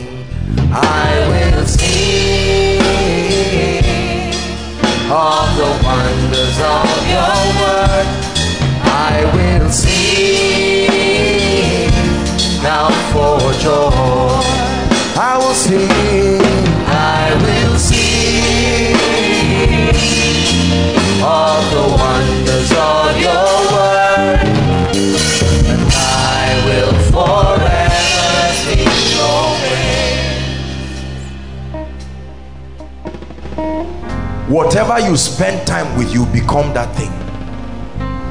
You spend time in a beer parlor, you become a drunkard. You don't become a pilot in a beer parlor.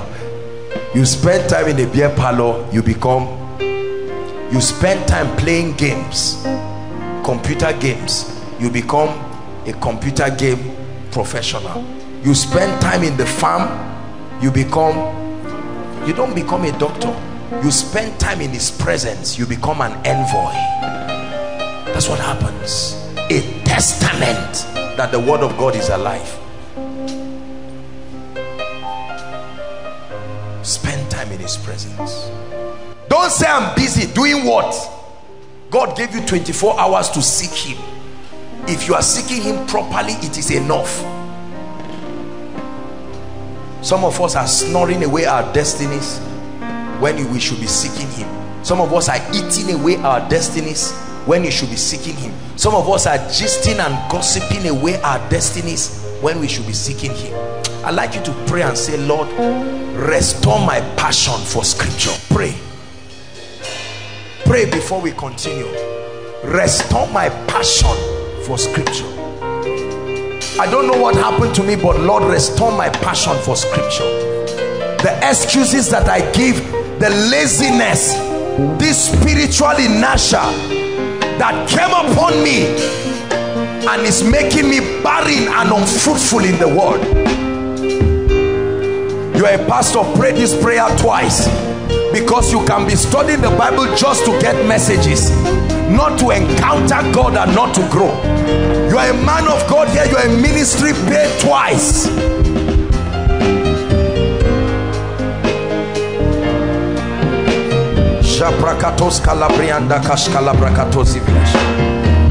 Hallelujah. Psalms 82 verse 5 to 7 says, they know not, please give it to us, Psalms 82 and verse 5. They know not, neither will they understand. It says they walk on in darkness, and all the foundations of the earth are out of course. I want us to look at verse 5 in Amplified. If it's possible, please give it to us. If it's not possible, then we'll just go. Let's look at it. I want you to see the way Amplified puts it. The magistrates and judges know not, neither will they understand. Listen, they walk on in the darkness of complacent satisfaction. And then he says, all the foundations of the earth, the fundamental principles upon which rest administration and justice, are shaking. Please go back to King James. Verse 6 says, have I not said? Regardless of your state, it does not change my prophecy. Your lack of revelation and understanding robs you, but my prophecy still remains the same. Have I not said, ye are gods, and all of you are children of the Most High? Verse 7, tragedy. It says, but you shall die like mere men and fall like one of these princes. So I have said you are gods, but it doesn't mean you will manifest it. Between prophecy and manifestation is access to revelation, understanding, the walking knowledge of the word, the epignosis we call it. Many times God delays your lifting to help you understand the laws you are going to be working with like tools. God delays your lifting to help you understand these laws. You don't learn these laws when you are on stage. No. Life is very unforgiving for the unprepared. So he delays you a bit. Yeah. And keeps you so that you will learn it. You never knew that praise was a weapon. You thought it was something they do before messages come. And then in that cave of Adullam, the spirit of revelation comes to you and says, look, praise is not just about singing songs. Dancing is not just about moving your body. Clapping is not just about making sounds. And he begins to teach you that your tears are a mystery in the spirit. Your laughter is a mystery in the spirit.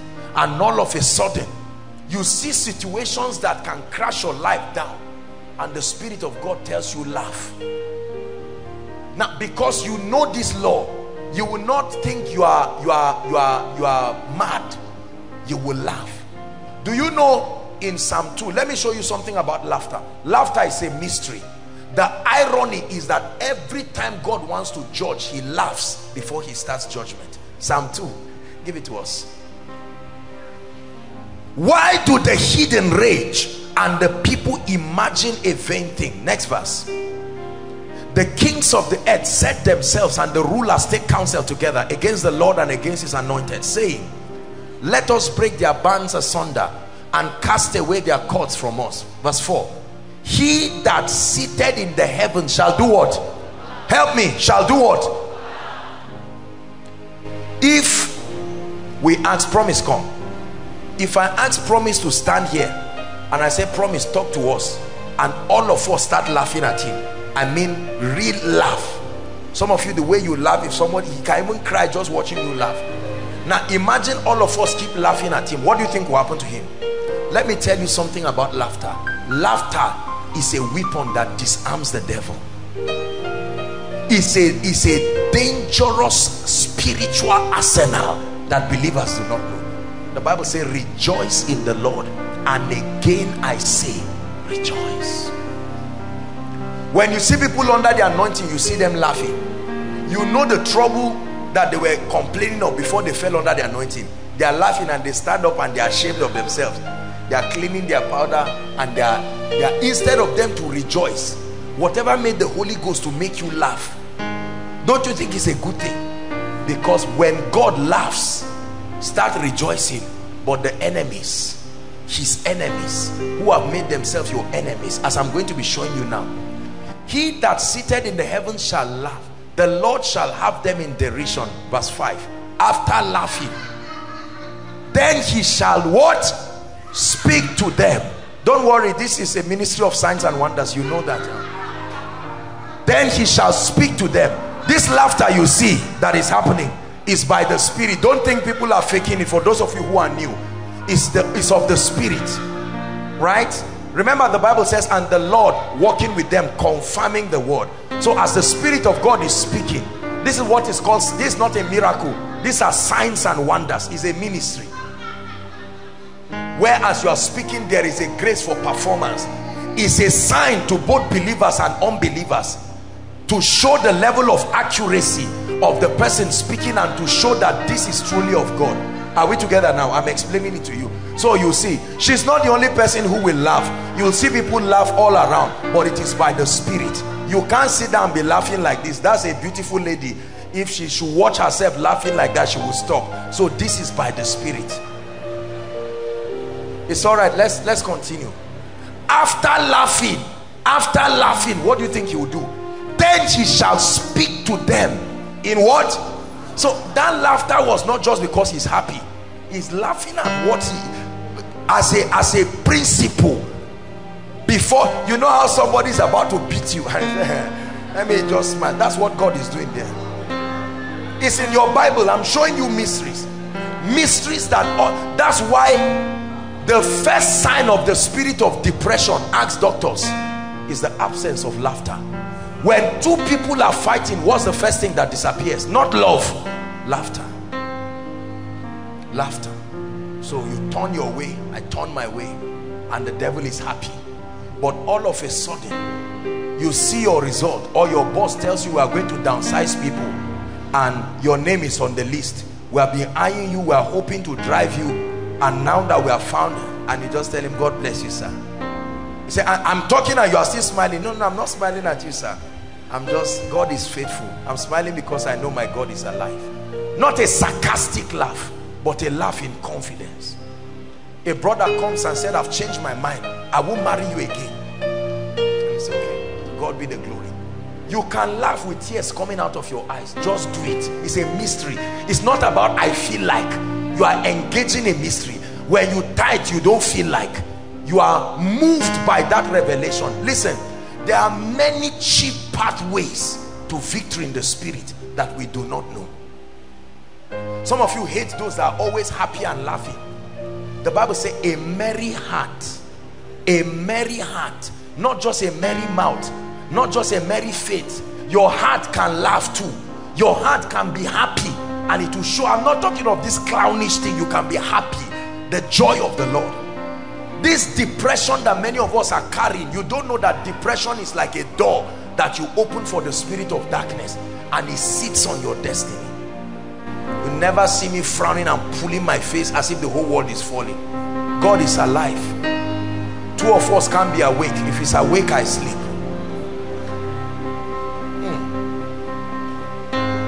Laughter, and then judgment follows immediately. There are times what you need to do is to write a request of all the things that have mocked you, and laugh before God and say, Lord, I've cried, but I won't cry again. And laugh before him, switch to dancing, switch to praise, musician or not. If you cannot sing, find this high Igbo praise. High Igbo praise. Those people did not produce that album for money. You see the consecration in their lives, you know they meant it. The scriptures they quote before the song starts, that's called warfare praise. Don't let people tell you there is no such thing, right? Psalms 149, let the high praise of God be in their lips and a double-edged sword in their hands. There is a warfare dimension of praise. When all else fails, switch to praise. Dance your life and turn every hell around. The same way Yoruba people dance before a rich man. They play drums and dance. He wants to enter his car, they call his name and shake their head and dance. Before you know it, he will reach out to his pocket and bring out what he did not plan for. Was it not a lady that danced before Herod? What is it about her dance? She danced before Herod and removed the head of a prophet. What is troubling you is not a prophet. Can remove the head. Kenneth Copeland asked Bishop Oyedepo and said, you claim we are the ones who mentored you in the word of faith, but why is it that God has given you this increase, so much members? And Bishop Oyedepo said he danced every one person in this church into that place. See, let me tell you, I don't like dancing. God, you know, you look at me and you know that I don't have that gift, but it's a weapon. Do you use a weapon just because you like it? You use it for efficiency. Efficiency. Efficiency. Knowledge of the principles of the kingdom, so you know what to do. Your rent is expiring. That's not the time to pray. Wrong spiritual approach. No, it's too late. You would have been praying since you saw the signal. You had been having a lot of dreams. The moment it is quarter to shame, don't pray. Dance, rejoice. Please learn this thing. I'm teaching you the weapons of war. He said, with wise counsel make war.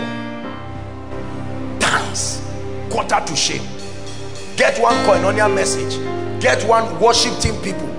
Come and give them honorarium. Let them record something and sing and dance. Put it in your pocket. If all your phone has is movies and games, you are not ready for life. You must have these arsenals in place, so that the moment the devil strikes, you know the song already. You bring it out. Hallelujah. And you watch battles turn around overnight. Overnight. Battles turn around overnight.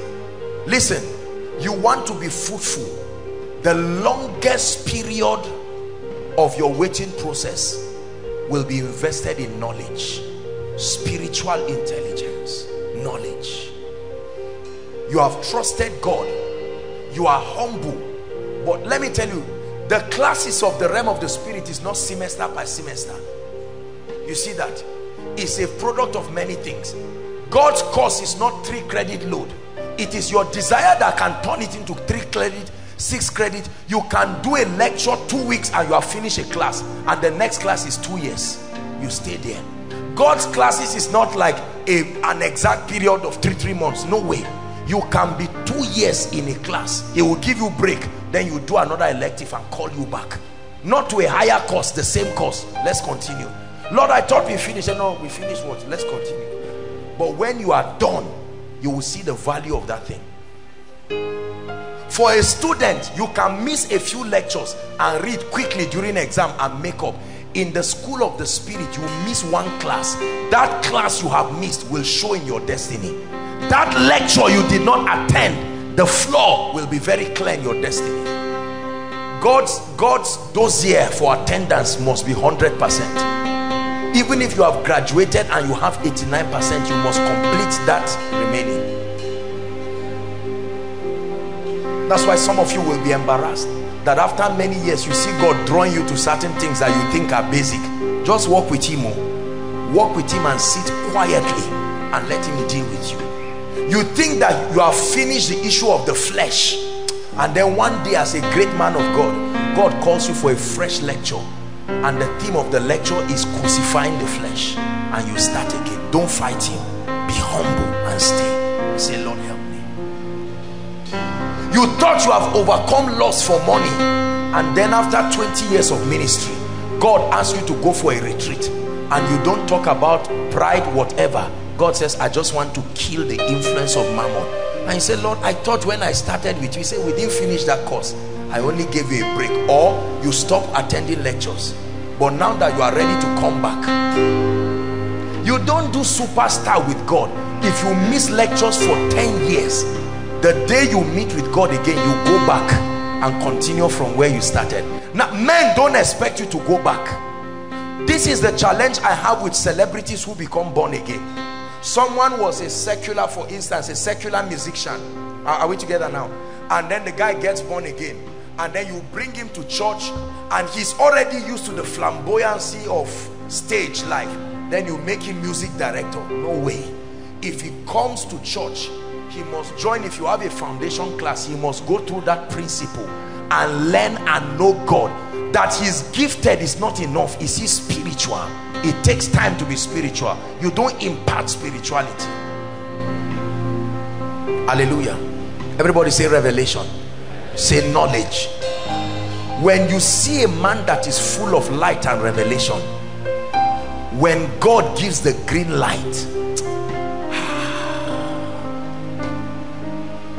look at David. David was in the wilderness, and God kept training him with the sling. The moment it was time to destroy Goliath, he went with confidence. When you shake in the time of battle, it's a sign that you are not sure of your arsenals. Are we together now? And he defeated Goliath effortlessly. My personal goal is to have access to the mysteries, as many if not all that I will need for my life and destiny, and to fulfill God's call for my life, so that no matter what arises, before it lands is meeting a mystery. Mysteries are not words that I coined out. That's the name of the system of God's operation. He operates in mysteries. Matthew 13 verse 11, it has been given unto you to know the mysteries of the kingdom. Matthew 13:11, it has been given to you. We do business in this kingdom on the strength of the mysteries that we know. Someone looks at you and says, promise you will never rise in this life. That person is not just making an empty statement. That person is speaking on the strength of something, maybe divination. You don't just stand and say it will never happen. It will happen until you have a mystery, an understanding, something you know that can oppose it. Are we together now? Yes. If I push this guy, he should fall down. But if he's stronger than me, he can create another force that will resist whatever I'm trying to do. Then he will stand. You don't stand in life not holding anything and dare the devil and dare witches and wizards like many arrogant people are doing in the body of Christ. If you know you have power, come and kill us in the village, and you hear silence, no answer. The only thing you see is that after 1 week, the only thing you can do is to see. You can't talk, you can't stand up, you can't walk. That was the answer from the realm of the spirit to you, and saying, be careful. Make sure you see God before you stand before Pharaoh. But by the grace of God, with the training you are receiving here, let me tell you, I pity whoever rises against you. One dance, 1 hour of proper dance in the presence of God will crumble that person to his knees. I tell you this. Don't just hear these things alone. A devourer is coming. You pick up your tithe and say, Lord, I am a tither. I am a tither. I stand as a family. We are tithers. My business is a tithing business. Devourer, I rebuke you. And Satan says he knows. He knows. He understands. You can be a tither and he will still destroy you. You speak based on knowledge. The Bible says knowledge. How did he put it? Wisdom and knowledge shall be the stability of your times. What do you know that can bail you out in this period of languishing, recession and pain?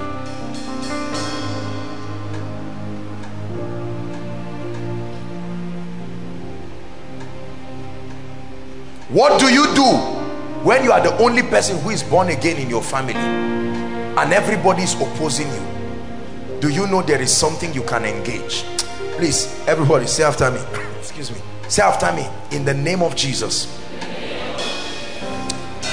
What I need to do in the face of danger, in the face of challenges, I receive access to it. It is costly to stand stupefied, watching life, not knowing what to do. He said Jesus himself knew what to do. Jesus himself knew what to do. You find out that you've been married 6 months. People are asking you, madam, we are not seeing anything. Don't worry. Don't start getting angry and saying, what is your business? No. Just say, Lord, I give you thanks. 1 year, 2 years, 3 years, it looks like no child is coming. Don't start being cynical and see every woman with a child and you are angry and saying they are laughing at me. No. Father, I give you praise. Start practicing the law of honor.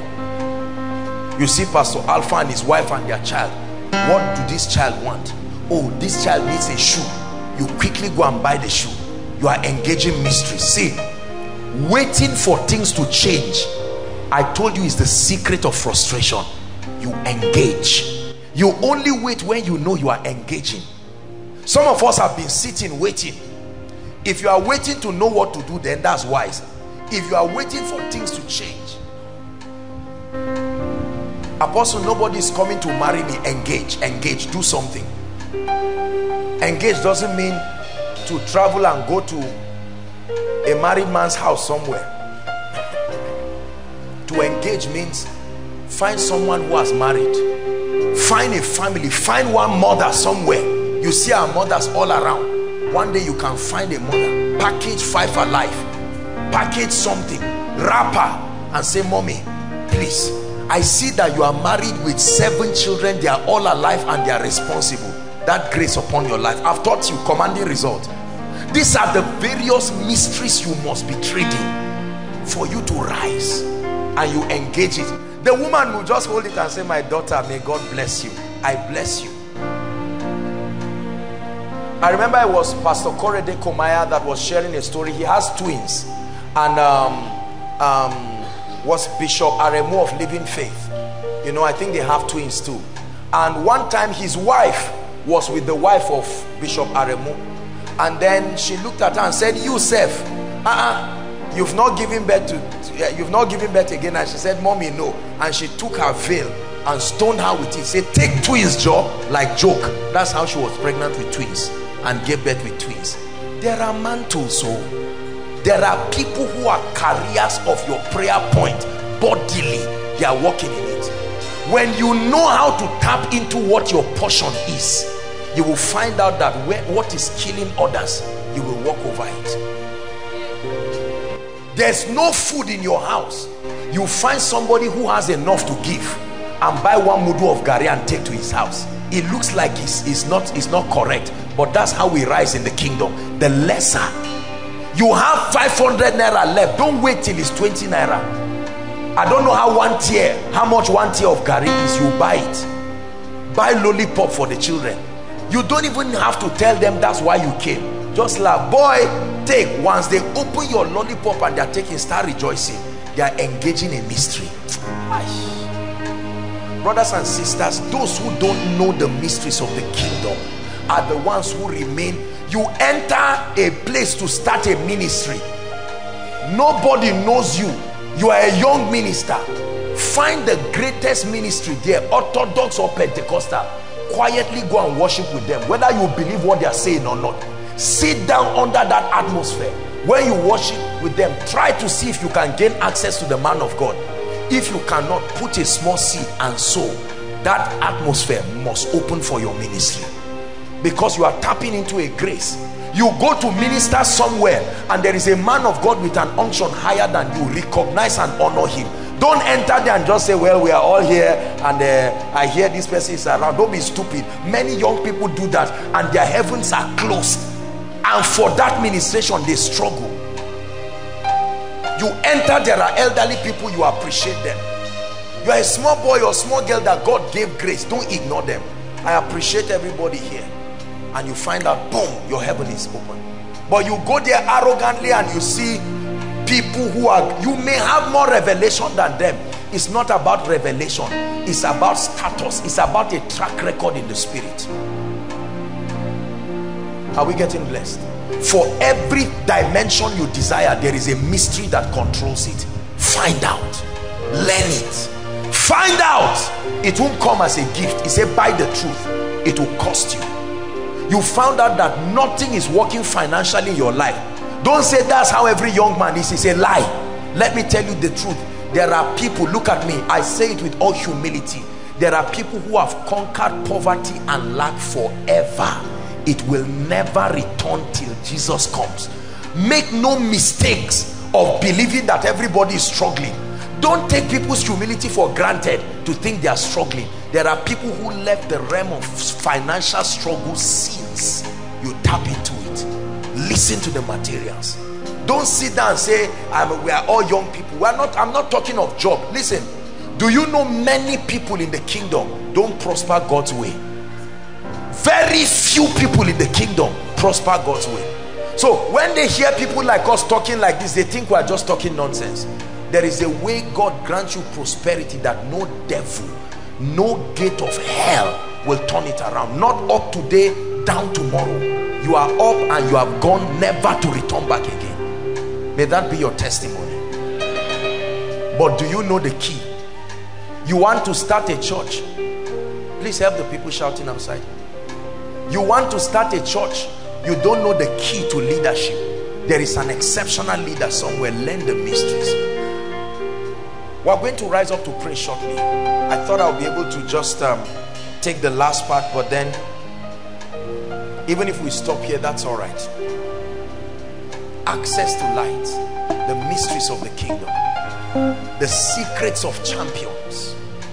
There are people who touch certain things in the spirit and receive certain strange results here on earth. Strange results. I have seen people with a grace, nothing finishes in their hands. They may not, like Promise was saying when he was raising the offering, they may not be able to give you 100 million now, but you will never come to their house. Remember what I was sharing last week? A woman, you see one mama selling akara. With that akara, she can bring out 100,000 and give you. You are doing 3 jobs, 100,000, yet your money finishes. There is a grace. Listen, the final thing I will talk about very quickly is tapping into certain dimensions of grace. Some things cannot be taught, they are received. But it's not just general anointing, Holy Spirit come. It's locating people who are carriers of these dimensions. It must be working for somebody close to you. Have the humility to see it. A gentleman met me some time ago and he said he wanted to buy a car. I said, really? I said, so what are you doing about it? And he said he's saving. I laughed. I said, that means you are not going to buy a car forever till Jesus comes. You see a young man and ask him, you want to buy a land? He said, what are you doing? He said, I'm planning. For now I have 100,000. You don't buy land by saving.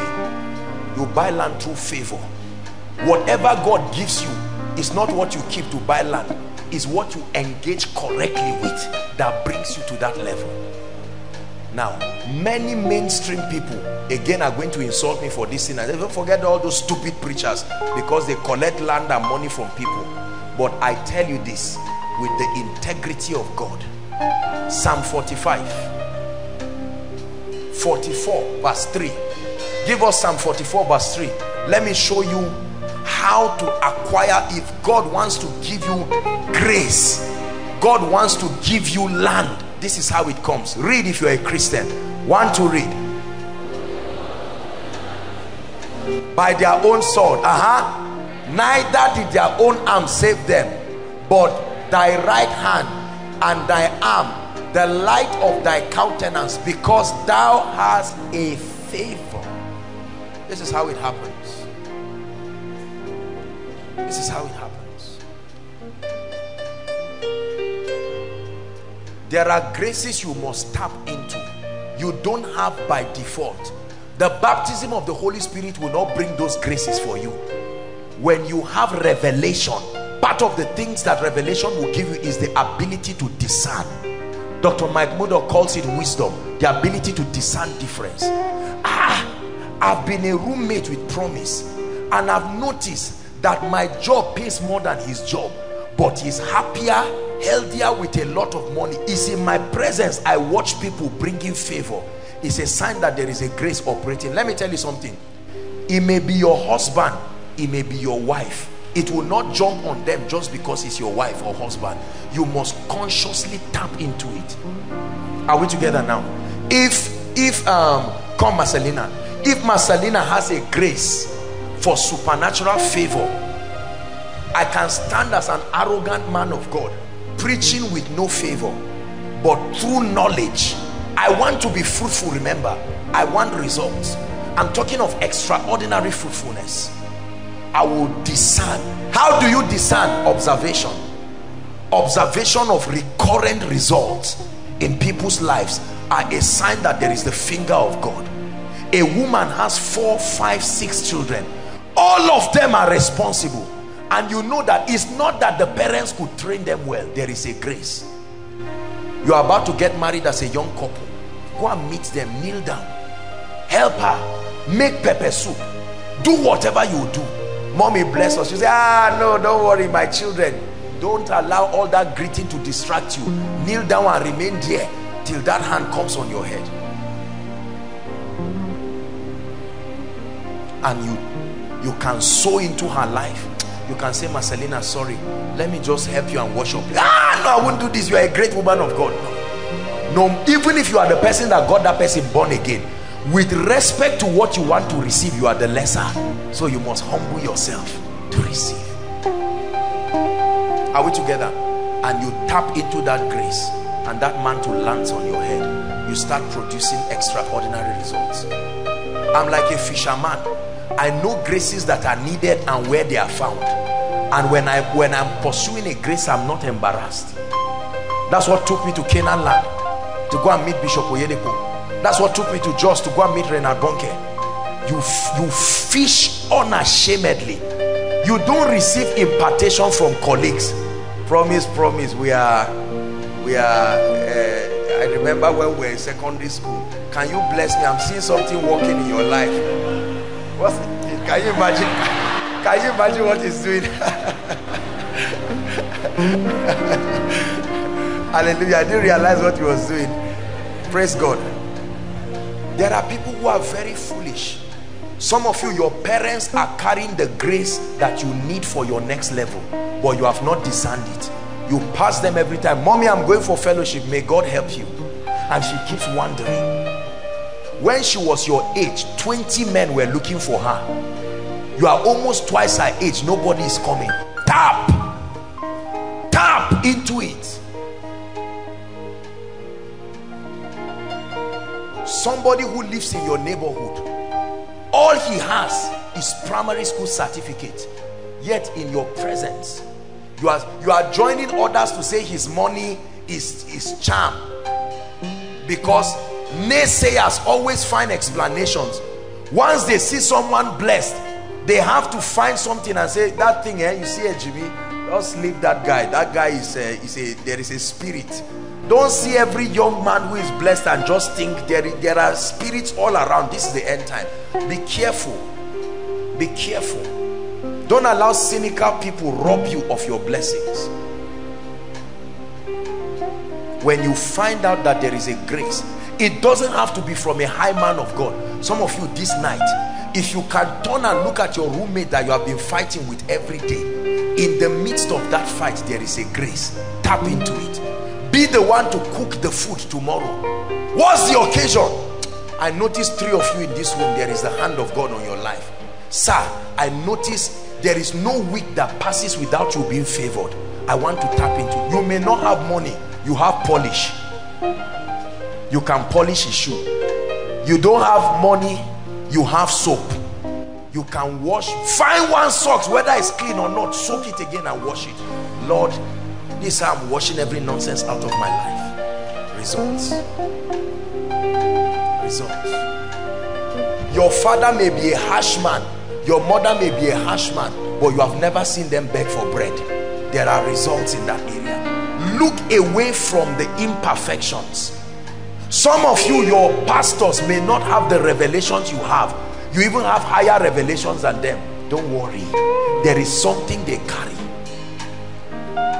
There are people, no matter where they go to, in less than 3 weeks, somebody must find them and favor them. They have this grace for territory. Send them to the valley of the shadow of death. Before they land there, an angel will be waiting there. Look for them and bless them. Sow a seed. There are many people who want crowds. Look for mission agencies around. There are mission agencies. There are orphanages. You want God to make your children correct, that their brains will be working well. Find an orphanage, buy 1 bag of rice, drag it there and meet them. The children may not tell you thank you. They may not even recognize you. You are not doing it just for that. Tap into it. I'm showing you how I live my life. You engage mysteries and come back home and start dancing and rejoicing. It's like a charm that has called all the blessings. They start following you and bulldoze any mountain standing by themselves. The principles will fight their way to bring the result to your life. Listen, if you are here and you are looking for a job and you don't have a job, start engaging mysteries now. Otherwise you will never get one. Please hear me. Are we together? Especially for brothers. I'm waiting for a job. You will wait forever. Engage mysteries. If you don't know, ask questions. You want to start a business. All you have is capital and a brain. You are going to lose. Let me advise you, don't even waste your time to start. There are spiritual things we engage. Go and listen to my message, Spiritual Intelligence. Settle things from the realm of the spirit before you start. Anytime you are in trouble, don't start running to meet people physically. Settle it in the secret place. You are in trouble. The landlord is about to come and throw you out. There is trouble. Your parents are going to court. Leave all those things are shadows. Enter the secret place and correct it. If it's something you need to invoke mercy, invoke the mercy of God. I've taught you about the mercy of God. The mercy of God will turn, is God's divine partiality. You should hang in the cross. Everybody knows. You engage that mystery, things turn around in a way that will surprise you. Hallelujah. You see students here, those who are students, they will write exams, they will not answer the questions, but engage the right mysteries. They come out from the exam CGPA 4.8, CGPA 4.7. You think these things are just guesswork? No, you engage mysteries. We are going to pray. Our time is gone, but I want you to cry for fruitfulness, and I want you to cry for discernment. Discernment to know how to tap into graces. Don't sit down and be barren. I've taught you brokenness. I've taught you humility. I've taught you trust. I've taught you revelation. You must camp around the knowledge of the mysteries. And then I've taught you how to search for anointings and graces that will fast track your life. Rise up on your feet and cry passionately before the God of heaven.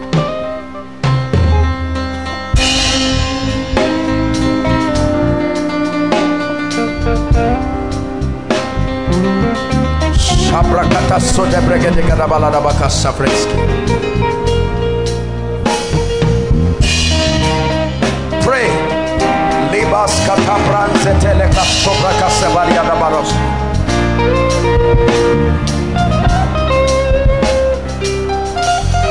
Hallelujah. Just 3 quick prayer points.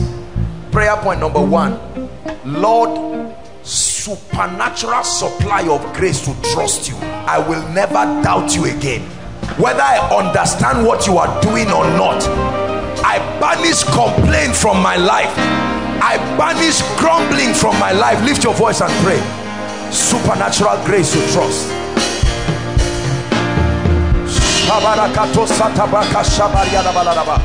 Pray.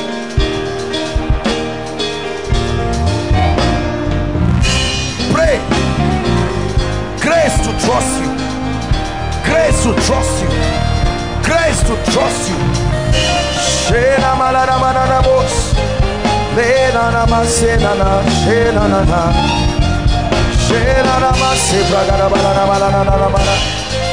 I want to be extraordinarily fruitful, exceedingly fruitful.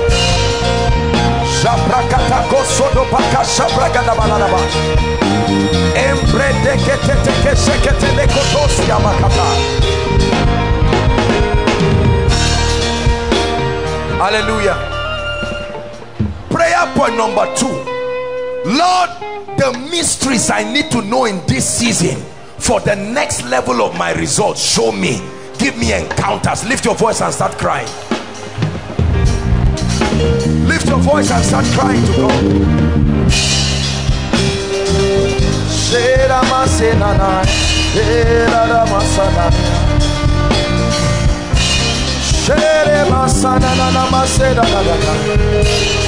Show me, show me, open my eyes. Open down my eyes that I may behold wondrous things out of your law. Show me the mysteries of wealth. Show me the mysteries of increase. Show me the mysteries of fruitfulness, the mysteries of restoration, the mysteries of peace.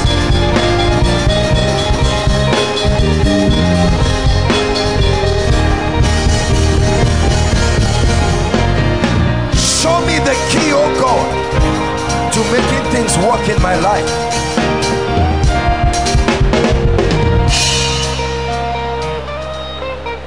Hallelujah. Hallelujah. The last prayer point, look up. Let me tell you sincerely, and I want to tell you this with all humility. Most of the graces you will need to produce the results that you need are available in this house. It's just that many of us have not had the discernment to tap. I'd like you to cry to God and say, the grace that is deficient in my life, that is responsible for this stagnation, I open up my spirit through honor. I open up my spirit through honor. Lift your voice. Pray this with wisdom. The grace for the gift of man, the ministry of helpers.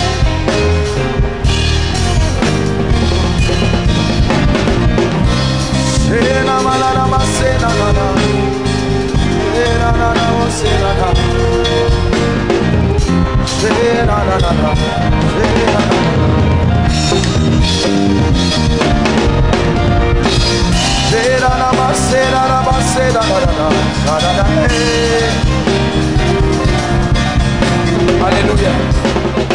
Hallelujah. Listen, I know that our time is gone, but I want us to pray. Listen, I want you to know that this house is a house of mantles. This house is a house of strange graces. You know, just last week the Lord did something in my life that it did something in my life that almost brought tears. I said, God, what is this? What is this? What are you doing to me? And the Lord spoke to my ears and said, I would do it to anybody who understands this. It's not the individual that is making it happen. It's what is on you. Lord, we look to Yahweh.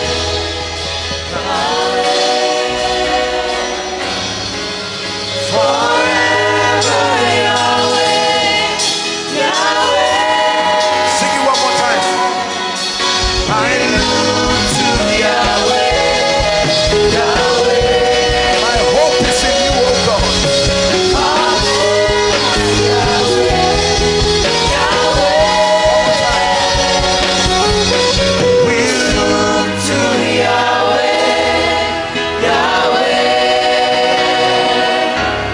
Our hope is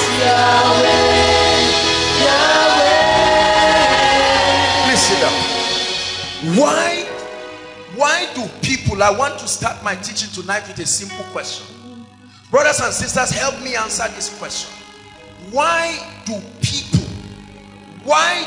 born again families, why do communities and territories and individuals continue to walk in a life of perpetual failure, perpetual oppression, in spite of all the opportunities and the anointings that are available? It's a tragic situation to have men and women, well-meaning believers who love and fear God sincerely, never have anything work well in their life. I identified a few reasons, and I want you to learn this very quickly because we are going to pray. Please, can you take this anointing? Can you take it and keep it here? Is that okay? Please, it's nothing fetish. It's just an instruction. Just soak the glory. Just drop it here. Thank you. Listen, why do these things happen to people? Number one, very quickly.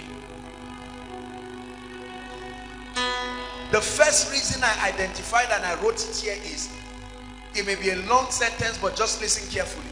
The conscious exclusion of Jesus in their lives and affairs. The conscious exclusion of Jesus, not God, Jesus in their lives and affairs. The number one reason why certain people will never have a testimony.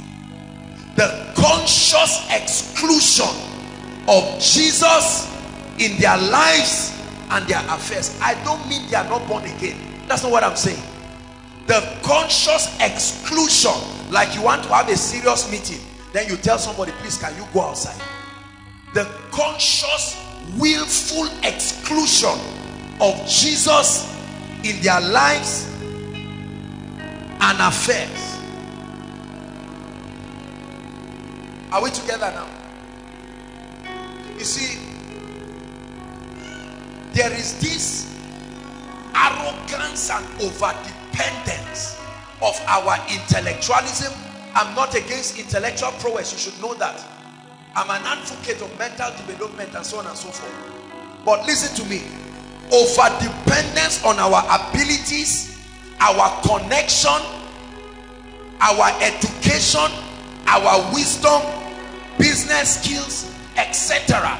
These things make us to consciously exclude Jesus in our lives. Usually we include Jesus only when we think we are not trained enough for what we are supposed to do. Oh, I went to school.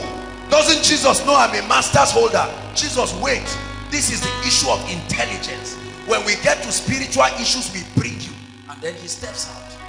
Because he's a very, very gentle man. Pride, overdependence on our ability. Proverbs chapter 3 from verse 5 and 7 says, trust in the Lord with all your heart. Listen, and lean not on your own understanding. Right? The next verse says, in all your ways acknowledge him and he will make straight your path. Verse 7 says, do not be wise, be not wise in your own eyes. It says, fear the Lord and turn away from evil. What is the evil? Depending on your strength. Let me tell you why God is humbling so many people. This arrogance of being self-made degree holder, self-made doctor, self-made professor, self-made millionaire, there is nobody that is self-made. Everybody is spirit assisted, whether they know it or will accept it or not. Are we together? The first reason why many people never get God's assistance: over-dependence on our ability. Oh, my power, my might. I built this great ministry. I have sons and daughters to show for it. I built so and so. I'm an intelligent man. Everybody tells me. that attitude excludes, you will never find the hand of God that way. Hear what I'm saying? You may not like what I'm saying, but just pay attention. Over dependence on our abilities. When the miracle happens, then we religiously come and say, Lord, I give you glory. But even you know you are just doing the testimony so that men will hear what you have done, not because you were sincere with giving God glory.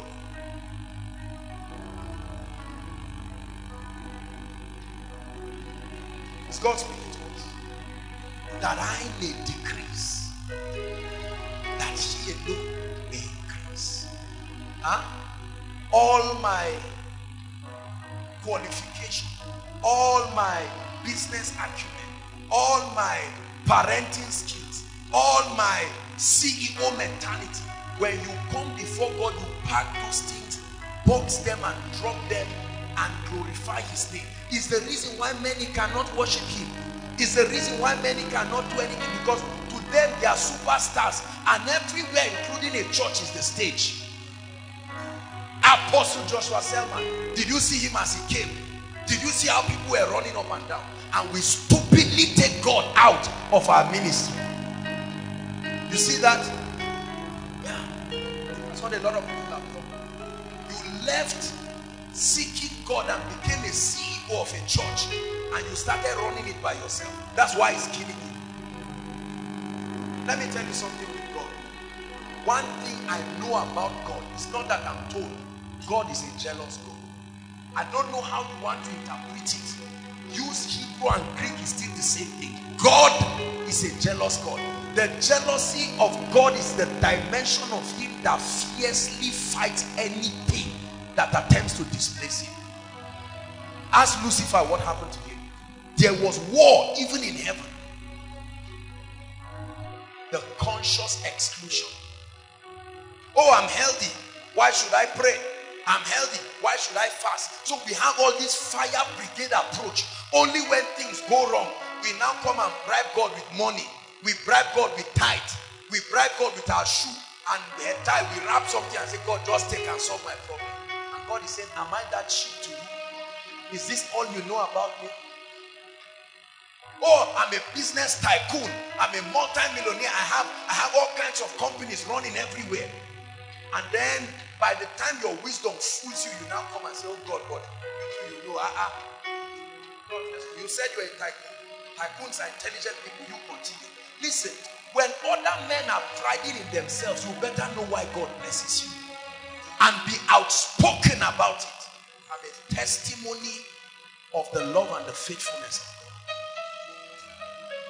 Are we together? Conscious exclusion of God. The embarrassment, still on that same point. The embarrassment of the need for assistance and dependence on God. The embarrassment that comes with acknowledging your need to be helped. There are many people who like to say, nobody helped me. Nobody helped me. I did it by myself. Nobody helped me. I rose from rags to riches by myself. I became a millionaire by myself. I became anointed by myself. No man of God did that on me. I was rolling under the floor in the presence of God. Then an angel appeared to me and said, son, stand up. From today, I anoint you over this and that. And we talk those foolish things. Most people find it embarrassing to say their lives are a product of many contributions. We think that the moment you acknowledge, at this point in my life, God used Ejimi to help me. At this point in my life, God used Sam to help me. It makes you cheap. So we rather trivialize all the help and we join God in the equation. Okay, God, I gave my life to you. That's all right. That's your own honor. Enjoy that one. But this one, wisdom, I have it. A man can receive nothing until it is given to him. Have you read that? A man can receive nothing. That's why many people, the lady will come and say, look, by God's grace, so it's not pride, but am I not beautiful? And you find out that you never marry. Nobody will even tell you good money. And you are wondering why. With all this beauty, you see that the brothers are blind. Believe me, They are not married. But there is a God that gives husband and wife. And you have excluded that God out of your life because you think you are okay. Or a brother who got a small job, 150,000. And say, God forbid, I can't marry any kind of lady. I've paid my price. I have 150,000 naira job. Let me describe the kind of lady. And God says, this is a rich fool, a stupid boy who does not know how God assists men to rise. Then they now threaten you that they are going to downsize people. And you are shocked to find out that although you are brilliant, your name is there. You are about to go. God will say, use your power and your might and keep yourself there. Total dependence on Jesus. Outspoken dependence on Jesus. Not that you say they know, we don't know. Say it. Let your life show it. Let your ringtone show it. Let everything show it. You know this Christian thing, I don't want to put it on my head. You better put it on your head. That is the symbol of safety. You better put it on your head. In this wicked world now, put it on your head clearly so that you'll be free. Are we together? I don't know about you, but I depend on him. I depend on him.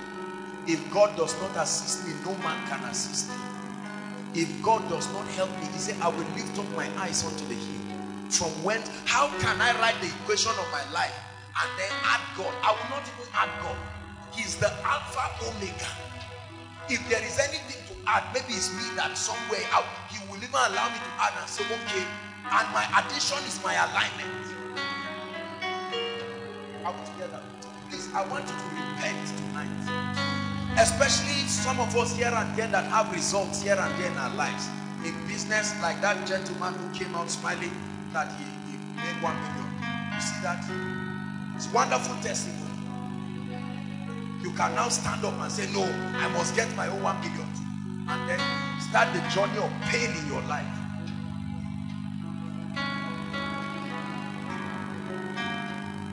If God does not give a man anything, you can't handle it. You can't handle it. You have to understand this. That's why people don't get saved.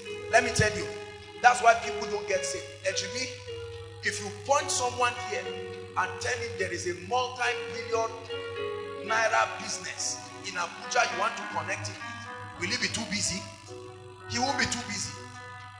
The wife will say, honey, but I thought we were supposed to have a time together. I say, which time? I will slap you now. Is it not with the money we'll have a time together?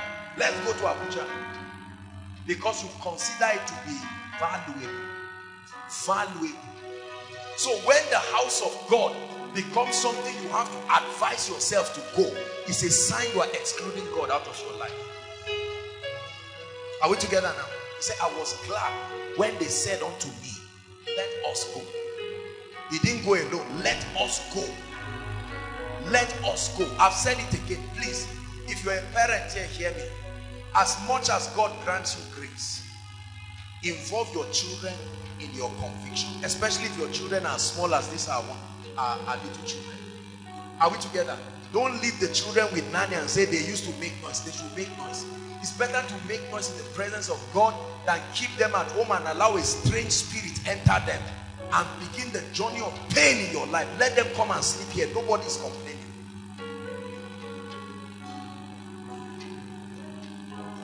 I'd like you to pray 1 minute while you are seated and say, Lord, you are not one of those important things in my life. I repent for just adding you. After doing everything I think is the reason why my life is moving, I now add you to feel spiritual. Lift your voice and say, I repent. I repent of that pride.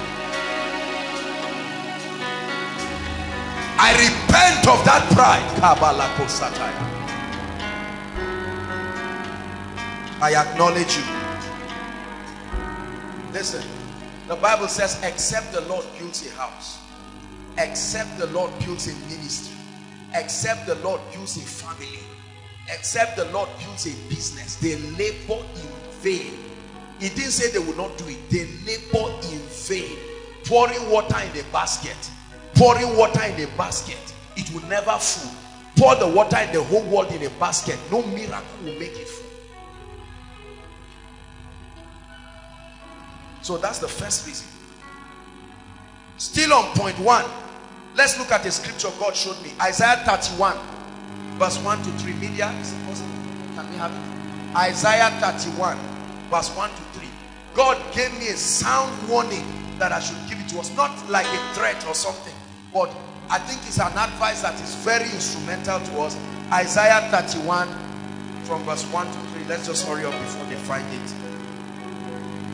The danger of trying to use the world's way of doing things to get God's result. Are we together now? Still part of point 1 is an addition I noted here, and I must explain it.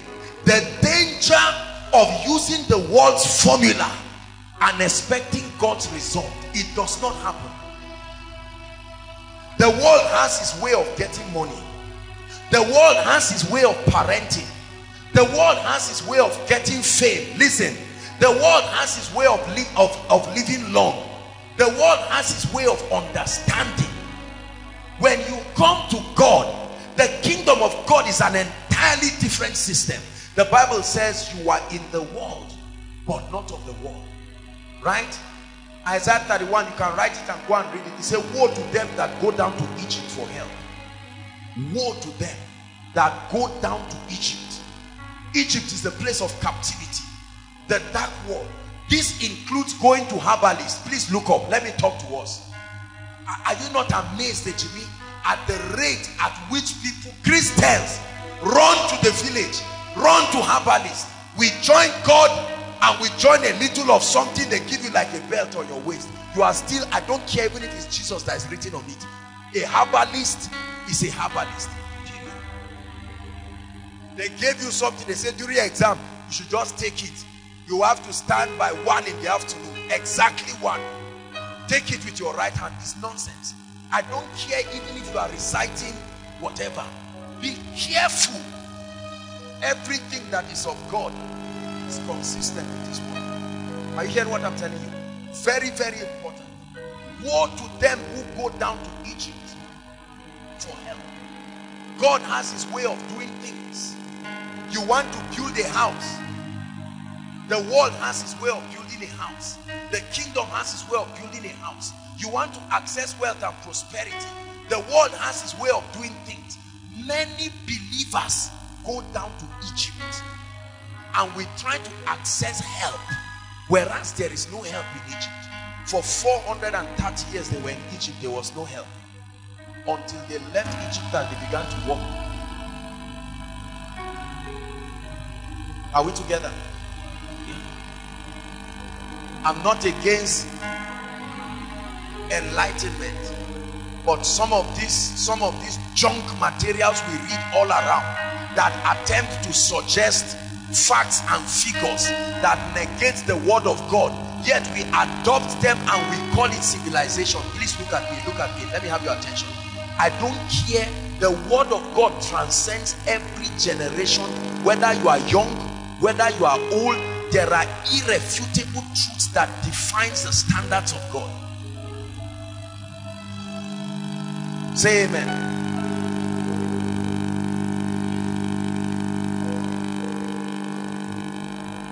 Woe to them who go down to Egypt for help. You want to build a house. You are putting yourself under pressure. The world says go to the bank and go and collect loan. Correct? Go and collect loan. And you don't inquire from God, you run and go to the bank. They give you a loan. The next day an armed robber comes and puts a gun and says, you better bring out that loan. I was in the bank. Bring everything out. And then you have 2 loans to pay. The one you need to build the house and all of that, and the journey starts. And at the end of your life, you have high blood pressure, you have stroke. The world says if you want to keep a wife, beat her. Beat her once. Let her see you beat her, and then she will know you are man enough. That's the world's way. Now you are born again, but those advices are still coming once in a while. Your uncle says, that advice I gave you, I think he's working. Are we together? The Bible says the divine health is a possibility, I'm not against medicine and all of that, but divine health is a possibility. And for you, you have never tried to stretch your faith for once to believe God and say, look, I can need help. Are we together? The Bible says favor is possible. The world's version of favor is bribe and corruption. You force it.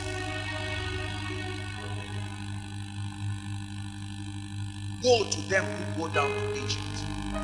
There is a way God finances and builds his church. You didn't find out. And so you play gimmicks on people. All kinds of gimmicks on people.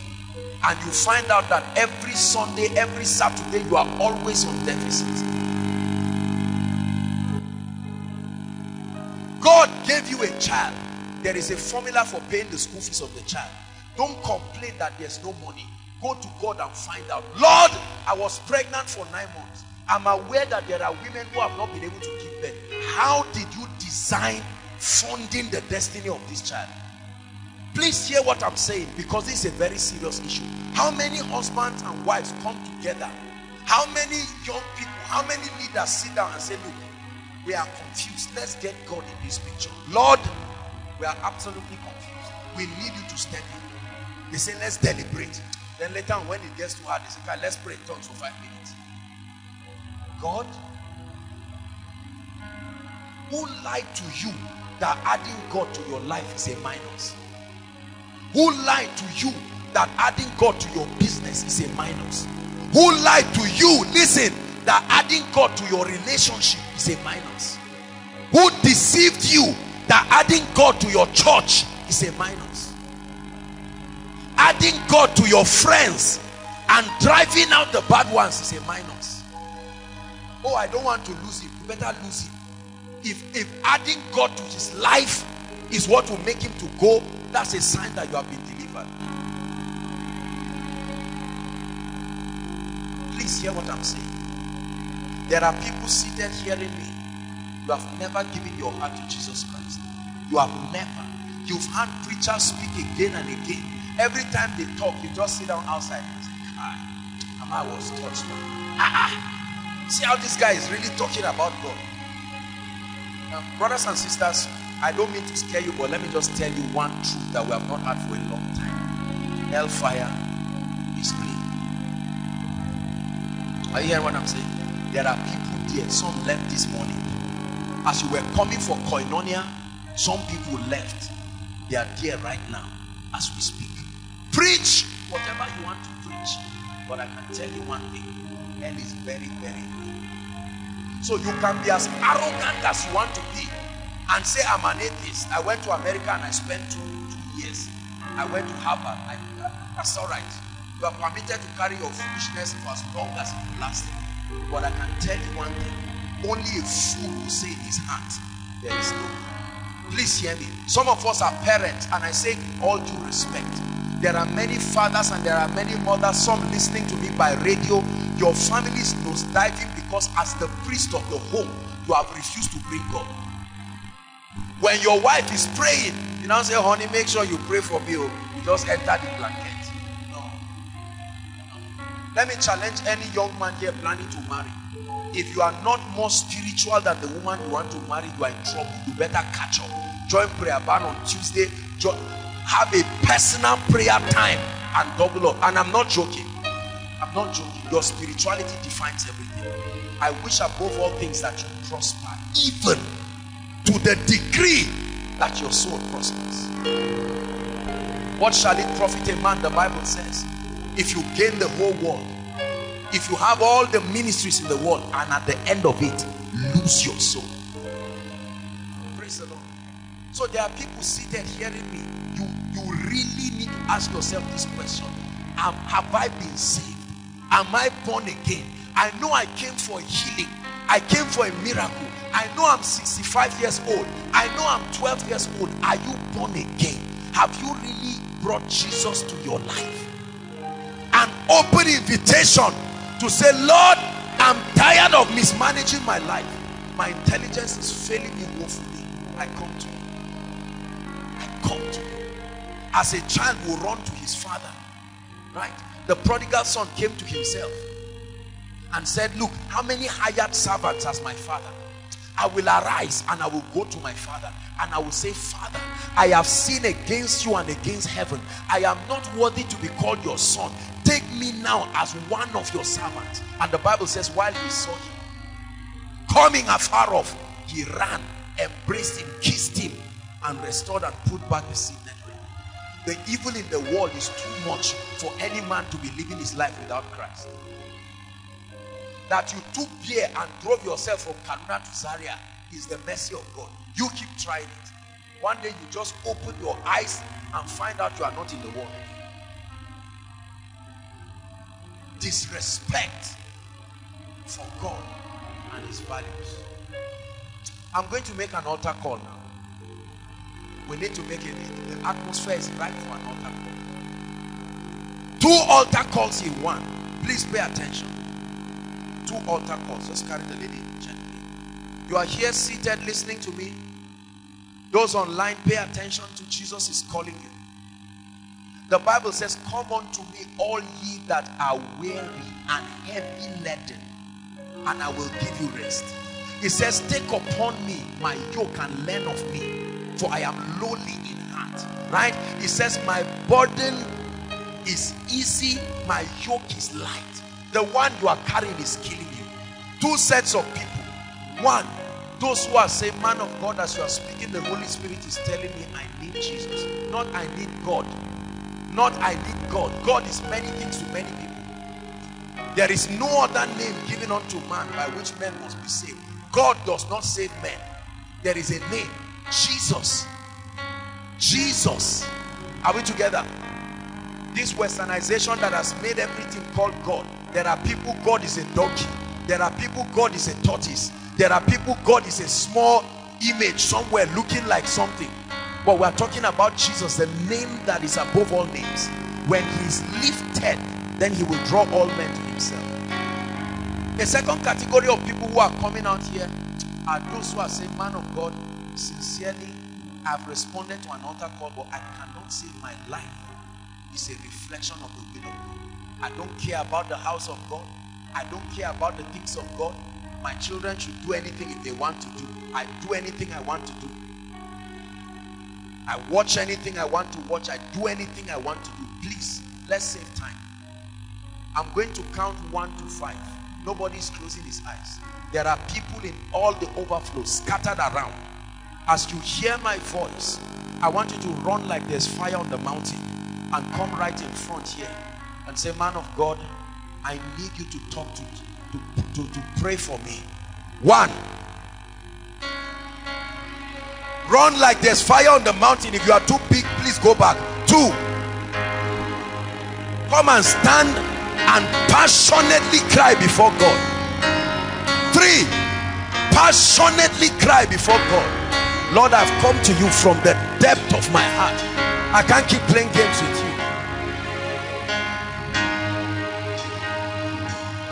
Keep coming. Are you running? Leave your friend if he's trying to throw you back. There's a spirit in him that will soon be casted out. If your friend holds you back, I assure you there is a spirit. Leave him and run and come. Don't say I came with my girlfriend, I came with my boyfriend. Run to Jesus with all your heart. Keep clapping, please. Motivate them as they're coming. Man of God, is as if you've been talking to me. Yes, you are right. You are the one I've been talking to. And Jesus is calling you. Rush to him. Say, Lord, I'm tired. I can't keep fighting this for long. I got admission into ABU and I became something else. I became a graduate and I became something else. I'm not ashamed. I'm coming to you. It is like an award ceremony. You're not closing your eyes. Please run to Jesus. The Lord is still telling me there are people. In the day that you hear his voice, do not harden your heart. Come and stand before him and shame the devil over your destiny. Shame the devil over your destiny. Listen, many of us standing here are young people. One day you are going to be a father. One day you are going to be a mother. The father and the mother you hate right now that made you got into your lifestyle, they had an opportunity when they were young. They ignored Jesus but embraced education. So they became graduates without Christ, and they married without Christ, although the wedding was done in the church. And the disaster is the values of the kingdom are not reflected in our family. The average young man seated here, in the next 5 to 10 years he will be married. Your conviction is what you are going to transfer to your home. Every stupid man today was a stupid young man, correct? He married and just wore suit on that stupidity and took it to his home. We are sick and tired of a godless society, a society that has no respect for God. We are pushing God out and saying, look, you know, I'm too fine for all this church thing. No, addiction is the trend. Addiction for God, outspoken addiction. Listen, I salute you, ladies and gentlemen. Don't come out as if you are going to the graveyard. Nobody's mourning. It's a thing of joy. I'm about to lead you to make the greatest decision in your life. There are many of you, years after now, you will be leading others. Ladies, you are standing here for the sake of your children. One day they will look at you and say, Mommy, thank you for giving your life to Jesus when you were 21. Thank you for not joining this nonsense that is producing tears. There's no magic about a great future. You must run to Jesus like there's fire on the mountain. And for those of us who are sitting down, that you are sitting down doesn't mean you should not be here, because there are people that are still supposed to be here. But while you are seated, you must say, Lord, make me serious with you. An addiction for you. An addiction for you. An addiction for you. Some of you are crying. Don't be ashamed of your tears. Yeah, I'm not here to condemn you. No. With all the love in my heart, if I had my way, I would hug every one of you, because you have made a decision that will save a generation. Everyone who rejects Christ has implicated his generation, because you can only give what you have. Those of you in front, please lift your right hand seriously. Lift it high to the heavens and say after me, Lord Jesus. Please say it from your heart. Say it again, Lord Jesus. Don't worry, you can cry, it's all right. Lord Jesus. Young lady, look at me. Look at me. I love you. There is a boy that disturbs you. Send that boy a text and say, Joshua Selman asked you to send him a text. He'll never come near you again, because you love God and God wants to use you. You keep loving God and that boy keeps, I don't know who he is, drive him far from your life. Tell him I said so in Jesus' name. So you pray that prayer. Say after me, Lord Jesus, I love you with all my heart. This night I have heard your word and I come to you asking you to forgive me, asking you to cleanse me. I believe I can be better than I am now. So I don't fight you again. Come into my heart. It belongs to you. Take everything that is mine and make it yours. Use me for your glory. Every condemnation, every guilt upon my life leaves now and forever. In Jesus' name. Keep your hands lifted. I want to pray for you. Father, look at the ones you died for. They have come genuinely and openly to express before your people a commitment to love you and a commitment to live for you. Father, I pray that you honor their sincerity. In the name of Jesus, I pray that the Holy Spirit will come upon your life. And from today, the appetite you used to have, you will no longer have it forever. I release grace upon you to drive some people from your life. And I release grace upon you to invite others into your life. I decree and declare that any association, I don't care how long they have been with you, and don't favor the cause of the kingdom, may today be your parting with them forever. In the name of Jesus Christ. Amen and amen. Thank you for this great decision. Now please hold on. I want you to walk. The service is still on. Very quickly and you'll be back. 2 instructions, please listen. One, you will follow that lady when I'm done talking, and we're going to have your details. Please make sure you give your accurate details, your name and your number and whatever information. We need it because it will help us to be able to follow you up. Number two, and please let this be an announcement to the whole house, as a general rule, every time you are born again, the moment you are born again, automatically you are a member of the prayer department for 1 month. Automatically. Are we together? When you are born again, so that for those of us who brought them now, if any of your loved ones is among the people, you encourage them.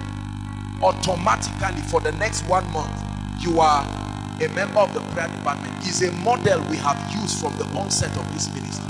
When people get born again, the next thing is to give them an opportunity to have a kingdom community. Once they have a community of like-minded people that love God, they will have the strength to be able to shake off the things that are limitations. But if you leave them alone, sooner or later, the pressure will be too much on them and they will go back. Are we together now? So please, the prayer department 4 to 6 at Rema Chapel. Rema Chapel is just across. For those of you who are not domiciled in Zaria, no problem. When you get your various ministries or places, you can always connect with living churches around and then be part of the prayer team at least for a month. It will build your spirit. You will be filled with the Holy Spirit, and then you begin to walk into understand spiritual things, and then from there your growth continues. The Lord bless you in the name of Jesus. Please go ahead and follow the lady. Please, you should create multiple points for them. Appreciate them, everyone.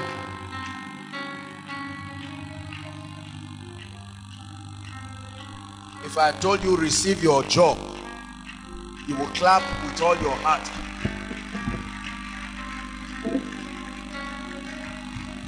Keep clapping till they go. Thank you, Jesus. Hallelujah.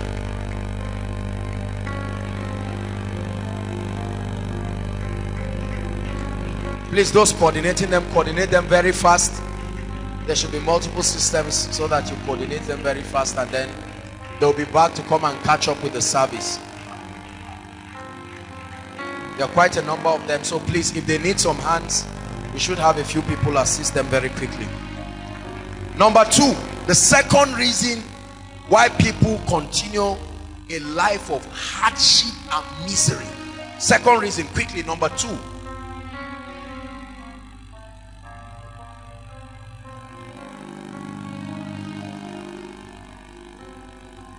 Is ignorance and disobedience to God's principles. Ignorance and disobedience to God's principles. We'll be very fast, please. Just 5 minutes. Let's wrap this up very quickly so that we can begin to pray. Ignorance and disobedience to God's principles. Ecclesiastes chapter 10 verse 15. It says, the labor of the fool wearieth every one of them, because he does not know the road to the city. Not because there is no road. He does not know it. Ecclesiastes chapter 10 and verse 15. Ignorance and disobedience to God's principles.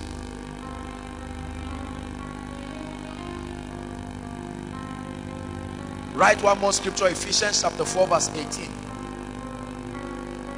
Ephesians chapter 4 verse 18. We may not have time. Just write them. You can go and read them during your personal time with God. Ignorance and disobedience to God's principles. Look up, please. You know that one of the mandates that God has given us as a ministry is to teach men the principles of the kingdom. I am obsessed and passionate about helping believers understand the systems in the kingdom and how to walk through those systems and experience victory in their lives. So ignorance and disobedience is very costly. Number three, please, quickly. Number three.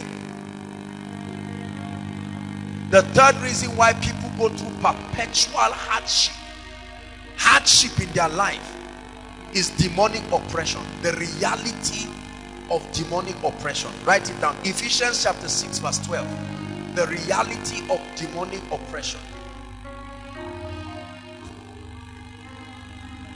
Demonic forces are real. The activity of the dark world is real. The Bible did not leave us in confusion as to the fact that the whole world lies in wickedness. 1 John chapter 5 verse 19. 1 John chapter 5 verse 19. It says we are of God and the whole world lieth in wickedness. The condition to experience the fierce wickedness in this world is that you are born. You know, hold on. There is a popular adage or cliche that people have all around. The moment there is any kind of demonic intrusion, they say, who did I offend? You've heard that statement? Who did I offend though? I didn't offend. I left the village peacefully. Look, he said, in iniquity did my mother conceive. You know the meaning of that? I was never given an opportunity to choose whether I want the devil to oppress me or not. The moment you are born, that reality implicates you. At once. Do not ever trivialize the fact that the dark world is still at work in our days. At work does not mean in dominion. At work means there is a consistent attempt by the forces of darkness to, if allowed, jeopardize every part of your Christian life and every part of your Christian experience. Finances, family, career, education, spiritual life, every area. Satan will not leave any stone unturned to see that he destroys you. John 10:10 says, the thief cometh not, but for to steal, to kill, and to destroy. He said, but I am come that ye may have life, and that you may have it more abundantly.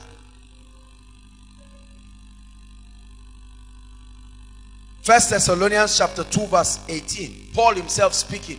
He says, once and again I desire to come unto you, but Satan hindered us. First Thessalonians chapter 2 verse 18. But Satan hindered us. Satan can hinder men. That's why God puts a miracle service like this to come and break down that system that he has built over the lives of people. I gave us an admonition earlier on while speaking, and I want to repeat it. Never consult mediums, the occult, and so on and so forth for help. No. Never consult mediums, listen, the occult, the dark world, all kinds of extraterrestrial, astral, transcendental activities in an attempt to receive help. Jesus said, I am the door. Every other person who comes came through the window. I am the door. I am the door. When you come in through the door, you are safe. You come in through the window, there are side effects. Two scriptures. Oh, I wish it could be projected, but I'm sorry about the whole. Leviticus chapter 20 verse 6. Leviticus chapter 20 verse 6.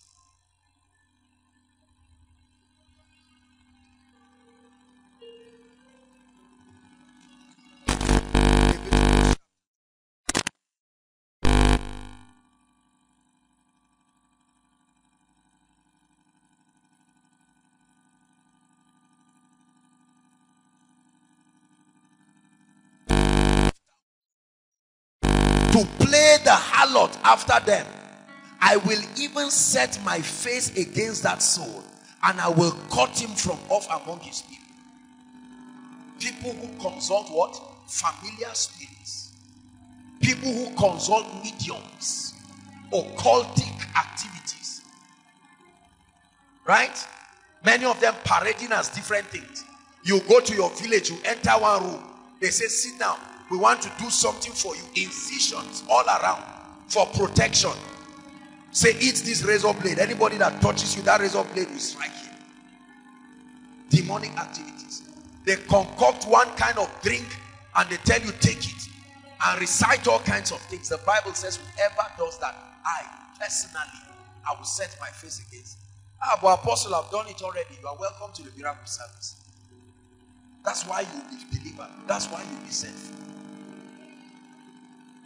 From all of that to wives who put their husbands in bottles for correct behavior, to husbands who put their wives, all kinds of things people have. People have arrows in their homes and weapons that are demonic with charms. Let's be sincere. Things you hide under your carpet. You are just sitting down, you see strange men enter your house to slaughter all kinds of animals. They wake you in the middle of the night. All that consult mediums. All that consult mediums. Some persons may be listening to me online. Let me tell you, when God convicts you, adjust. Some of us are sincere, but our families, especially those of us who are coming from other faiths into the Christian life, or automatically you need to be prayed for. Automatically. Deuteronomy chapter 18 verse 10 and 11. Deuteronomy chapter 18, quickly please. We trust God for a very quick walk tonight. Thank God by his grace we made the altar call. Deuteronomy 18 verse 10 and 11. If you are not there, just listen. There shall not be found among you anyone who maketh his son, parents, listen, or daughter pass through the fire, or who useth divination, or an observer of times, or an enchanter, or a witch, or a charmer. Zariah's city. Where are we? Or a consulter of mediums. Listen, I'm listening to them. Or a wizard, or a necromancer. Next verse says, for all that do these things are an abomination unto the Lord. Men pass through strange fires, necromancy, transcendental meditation, astral travels, all kinds of extraterrestrial demonic activities. The Bible warns. This is Africa, and I understand.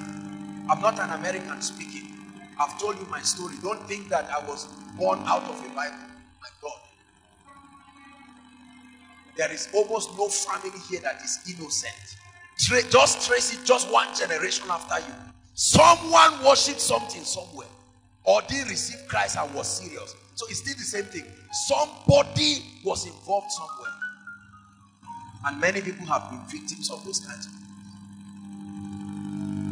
Hallelujah. Demonic powers are real. Their agenda to stop the purposes of God over your life are real. But one thing the Bible says is that the light shines in the darkness. Hallelujah. And it says the darkness cannot comprehend it. That's why I know that every force that has held anyone's life today, in the name of the Son of the living God, it must give way.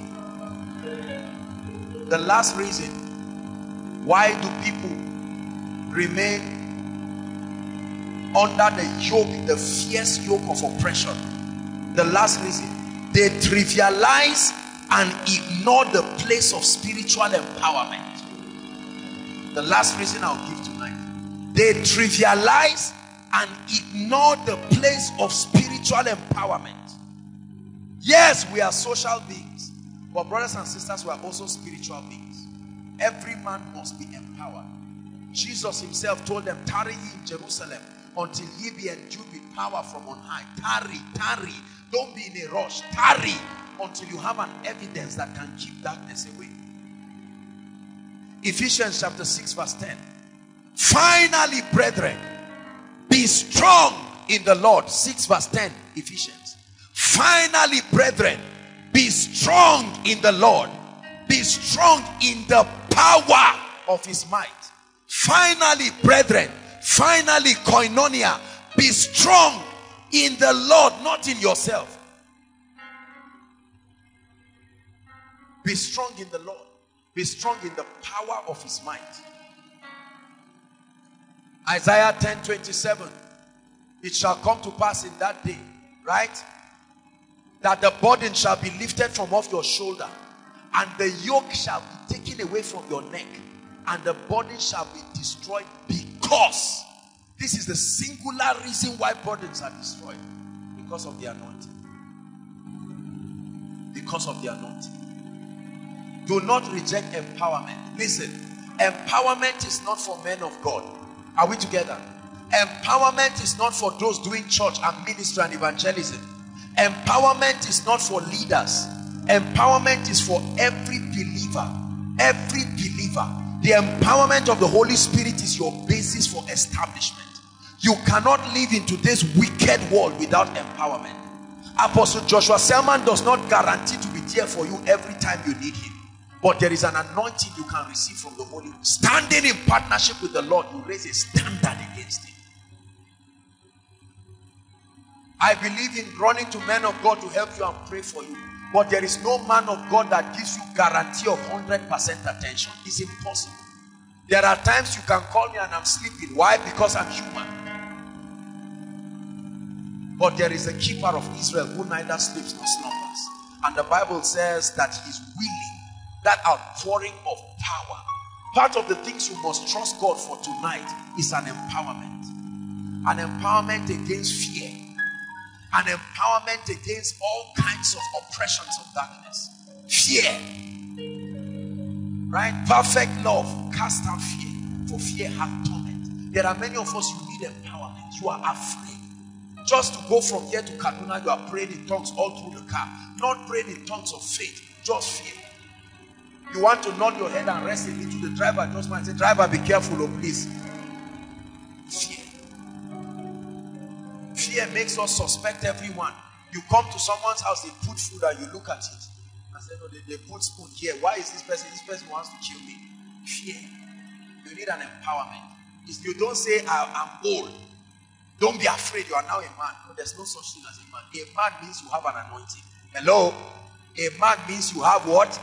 No matter how old you are, gentlemen, listen to me. If this thing is not on you, you are not yet a man.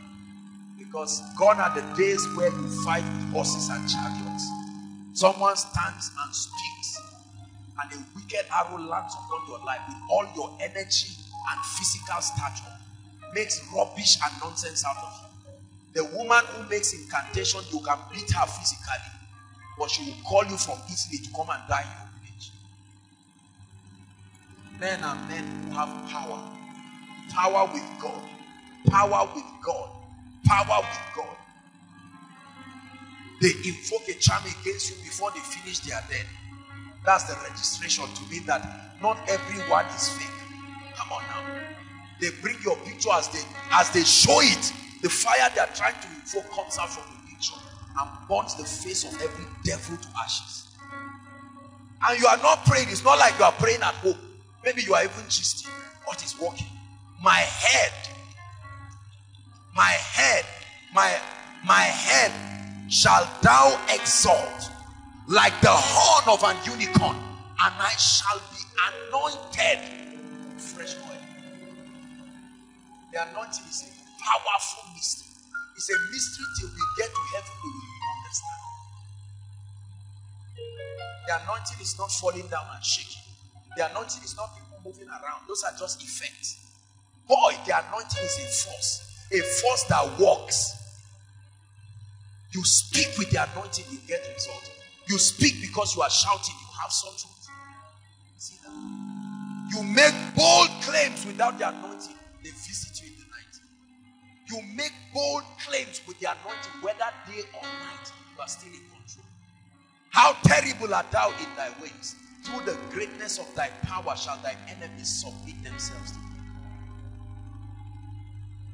In the name of Jesus, from tonight, some of you, as you are going back home, you are not even saying anything. As you are going back to your house, it's an announcement to the spiritual climate of your territory. You are saying, no more, no more, no more.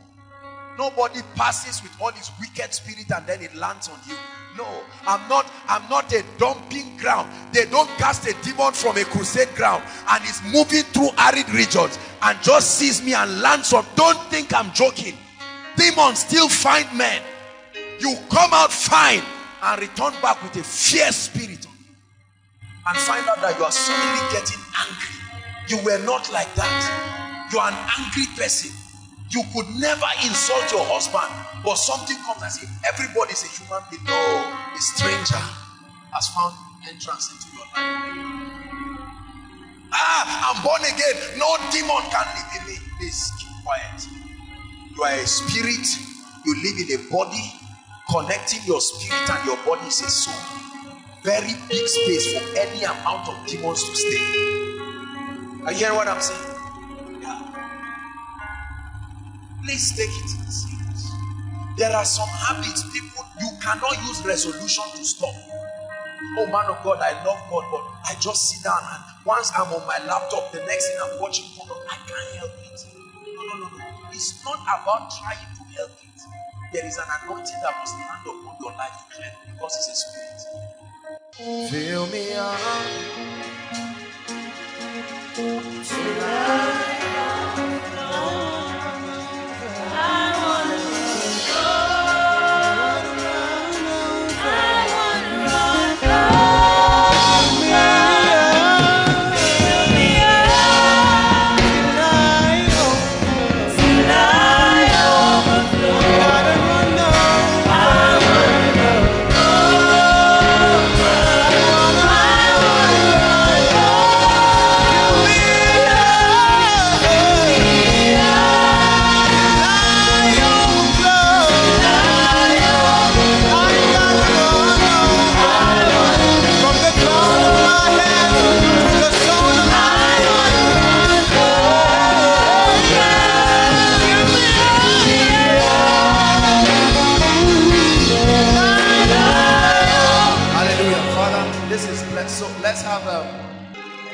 Father, in the name of Jesus, let there be a release of miracles.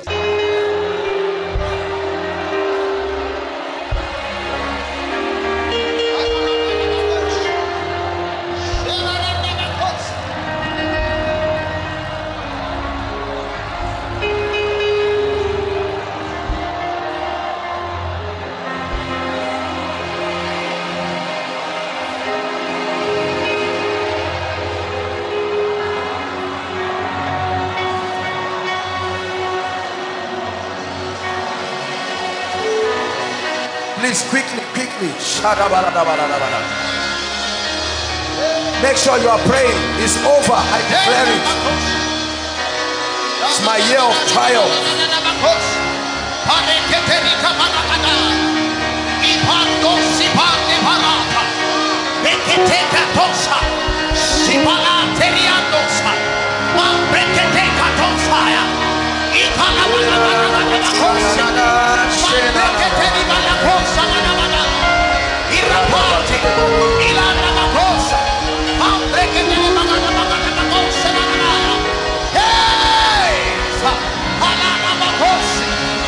Hallelujah.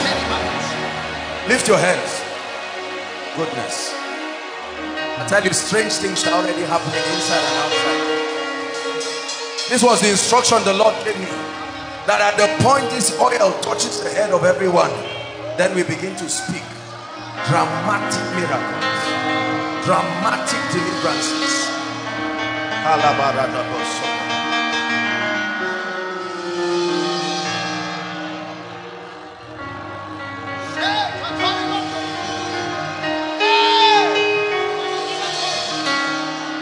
Bring them out. Lift your hands.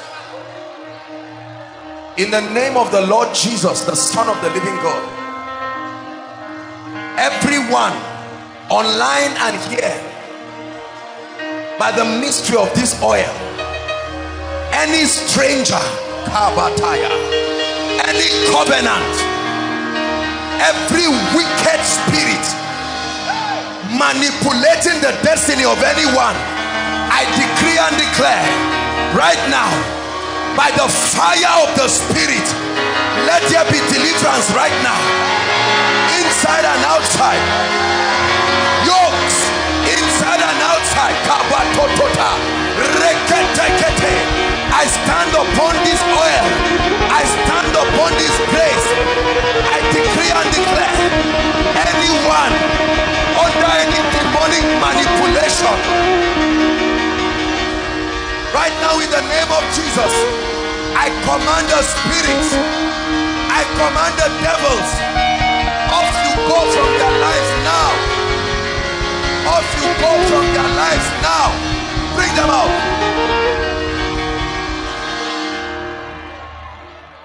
Lift your hands.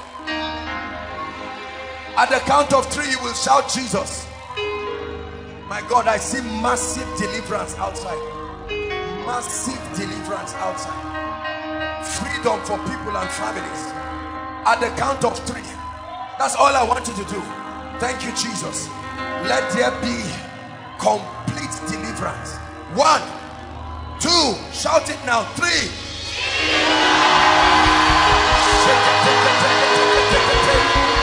Yokes be destroyed. Yokes be destroyed.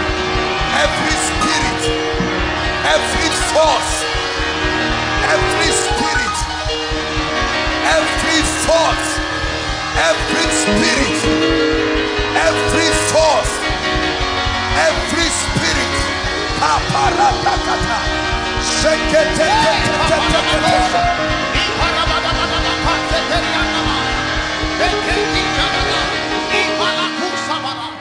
Lift your hands. The spirits that cause failure, that everything you do you don't succeed, right now in the name of Jesus, I command them to leave you now. Leave you now. Leave you now. The spirit of failure, the spirit of failure, the spirit of failure.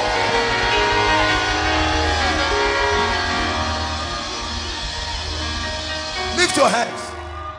My God, I want to pray for students because I'm seeing like a blue flame. There is a spirit that which haunts the academics of students. You are a student here, get ready. Liberty comes to you at the count of 3. 1, 2, 3. Leave them right now. Leave them right now. They are academics. They've not been able to pass term. They've not been able to graduate. I command that spirit. You must go now. You must go now. You must go now.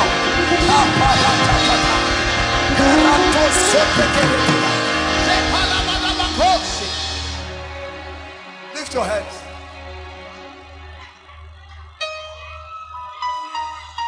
I don't know what force of darkness is responsible for bad luck in the lives of men. Simple things that should work out never work out. Now in the name of Jesus, the Son of the living God, whoever is a victim of that oppression, as I speak now, let the fire of the Holy Ghost land upon your life right now. Land upon your life right now. Land upon your life right now. Help them, please. Bad luck. Lift your hands. I tell you, there are so many miracles happening. Listen. Listen. I want to pray for men and women, inside and outside. Listen to me. Do you know hardship is a curse? Hardship is more than poverty. Poverty is absence of money. Hardship is a hard life. No matter how high you rise, your life becomes hard. Lift your hands. I'm praying for families, not just individuals. So the power of God will come upon you for your family. I'm standing here and the Lord is asking me to face the minister's seat and stretch my hands. Every spirit of hardship, every spirit of hardship, every spirit of hardship, I command freedom. I command freedom. Now I turn to the congregation. At the count of 3, shout Jesus, and that devil must leave your family. 1, 2, 3. Go, go, go, go, go. Help that lady. Go, go, go, go. Hardship, hardship, hardship, hardship. I command you in the name of Jesus. I command you. You must go. I command you. You must go. You are a spirit.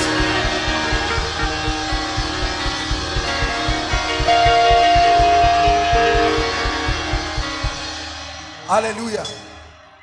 Hallelujah. Our time is gone. Who is Veronica? Veronica. Veronica. Just leave them. We are praying. All those under the anointing, I set you free now. I command those devils, leave them forever. Leave their families forever. Strangers, go right now. The Bible says they will run when they hear his voice out of their hiding place. Therefore, I command every stranger in anyone's life and destiny, it's time for you to leave and never return. Veronica, you are Veronica. Where are your parents? I'm seeing a light. Is your mother here? She's in Zaria. That's what I mean. Right here. Go and tell your family that God is bringing a major breakthrough. I'm seeing crying all over, but I'm prophesying to you that a breakthrough, a new chapter opens for the family in the name of Jesus Christ. Now listen, I'm just going to speak to a few people, but before I pray, I want you to check yourself. There are people you will check yourself and the pain is gone. You check yourself and there is a miracle. Run where you are. Don't sit down. The moment you find out there's a miracle, run. Pastor Jimmy will be here. Immediately run. We'll just take a few testimonies and then I'll minister healing very quickly. We have to be fast. Our time is gone. Who are these people? You are all Veronica. Look at me. There's witchcraft in your family. Lift your hands. I want to pray for you. Lord, let it go right now. Over her and her family, I curse witchcraft completely in the name of Jesus Christ. Is your sister here? Where is she? Sister, are you here? Quickly, please come. Come and hold her hands. I see a fight for the destiny of the people in this family, and God wants to set you free now. I stretch my hands. You are holding your hands, representing the family. I break every altar responsible for hardship and pain in your family. And I declare right now, in the name of Jesus Christ, that as my hand comes on both of you, let there be the beginning of strange testimonies. Strange testimonies. Strange testimonies. Strange testimonies. In the name of Jesus. God is giving people miracles. Are you giving Jesus praise? Come on, Koinonia. Make sure they confirm you and check you. God is touching people. Touching people. There is a lady you came here since 29th December. You have been bleeding non-stop. Check yourself. It just stopped right now. Check yourself. It just stopped right now. Hallelujah. We're going to do two things concurrently. Your prayer requests, did you come with them? Or you forgot? Please bring them out. Always come with your prayer request when you come for the miracle service. Now, ushers, quickly, please collect the prayer request. If you are trusting God for a healing miracle, please, now is the time. Quickly, come out here very quickly. Come out here very quickly. Those outside, hold on. Those outside, if you are in the overflow and you are yet to come in, if you have come in, it's okay, you can come. But if you are yet to come, those in the overflow, the first overflow, just walk outside. Stand in front, outside at the projector. Those, the overflow at the roadside, just stand right there so that we can make it fast. Those inside and those who have entered, come to the front quickly. Trusting God for a healing miracle. Pass your request to the ushers. If there are ushers here or protocol, please collect quickly. And then you can come quickly. Please, HB. Okay. Pastor Jimmy will be outside. You'll be outside with Shade. Come, stand up. Oh, stand up. This pastor's wives will have to start walking now. Stand up. In the name of Jesus Christ, please. 3 of you will go outside in the name of Jesus. You will lay hands. Please come. I'll lay my hands on you. Let me lay my hands on them. It's a very good thing to expose them. Father, please anoint them as they lay hands on the sick in the name of Jesus. As they lay hands on the sick, let your healing power flow through them in the mighty name of Jesus Christ. So please, you go outside the gym. You can meet them. They can go outside here, and then in the name of Jesus Christ. As they lay hands on you, please, if they don't ask you anything, don't worry. Just receive by faith. You don't have to start explaining. Our time is gone. Then right here, Pastor Alpha, Pastor Femi, Benga. Okay, promise. You can also go. Mike, join them. Okay, no. Let's not do it that way. 1, 2, 3. 1, 2, 3. Will be enough. Okay, Mike, you can. Or Pastor Alpha, you can stay. Pastor Femi, Benga, Mike and Promise, you can go outside. You just position yourself and then you minister to them very quickly. And then Pastor Fa, you can join me and then we do it in the worship team. You will help us. Please collect the request very quickly. Let's be very fast about it in the name of Jesus. I'm praying a prayer now. Everyone please participate and say amen. In the name of Jesus Christ, I decree and declare that everyone sick here is declared free right now. And as hands are laid on you, let there be supernatural healing. In the name of Jesus. God bless you. Thank you, Jesus. Burdens are lifted at Calvary. At Calvary. At Calvary. Burdens are lifted at Calvary. In the name of Jesus. Jesus is very burdens are lifted at Calvary, at Calvary, at Calvary. Burdens are lifted at Calvary. Over now. Jesus is very near.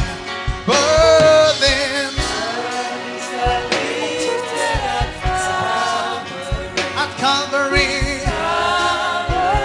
at Calvary, burdens are lifted. Jesus is very near. Say, burdens are lifted.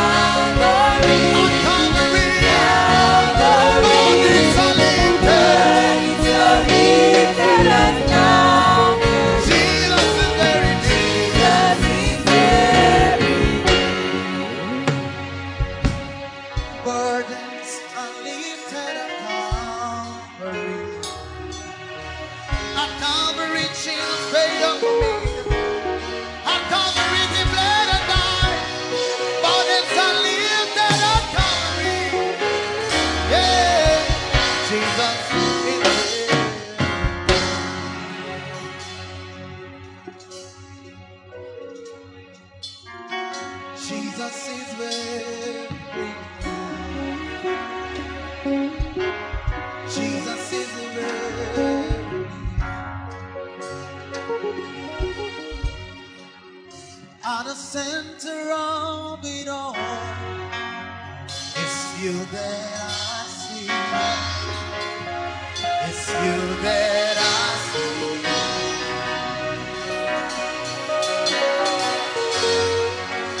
At the center of it all. Hallelujah. Hold on. Those in front here, if you still have your prayer request, Aaron is here. Just indicate and then you drop it, please. Don't disorganize the line so that we can hurry up. Because by the time you go back, they will have collected.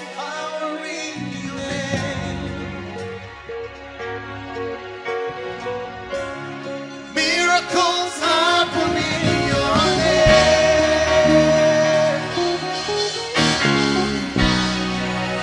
As we lift our voice and pray, it's you that I see.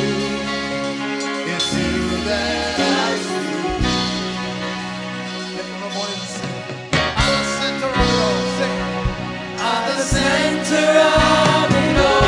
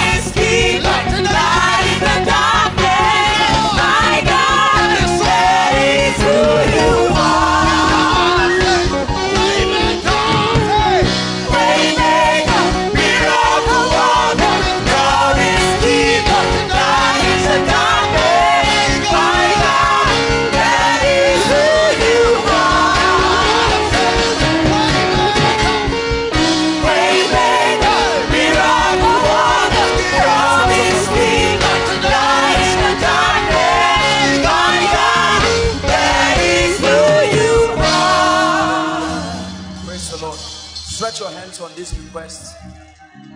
Stretch your hands on this request. We're going to pray on them right now. Please stretch your hands on this request. In the name of Jesus, there is a God that answers prayers. If you're outside, don't worry. You're still on the healing lines. They'll pray for you. But for time's sake, let's stretch our hands in the name of Jesus. Go ahead and begin to declare that every request, please make sure we have all the requests here. Every request is turned into a testimony. Go ahead and begin to declare it. This is our year of triumph. In this year of triumph, we decree and declare. We decree and declare supernatural miracles. Are you praying? Are you praying?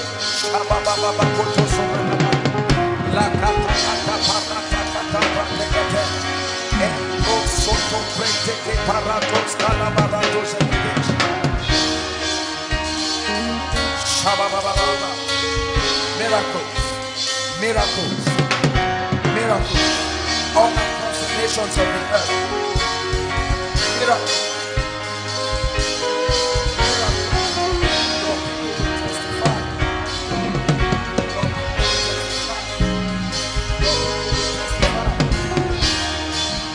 Your people testify. In the name of Jesus.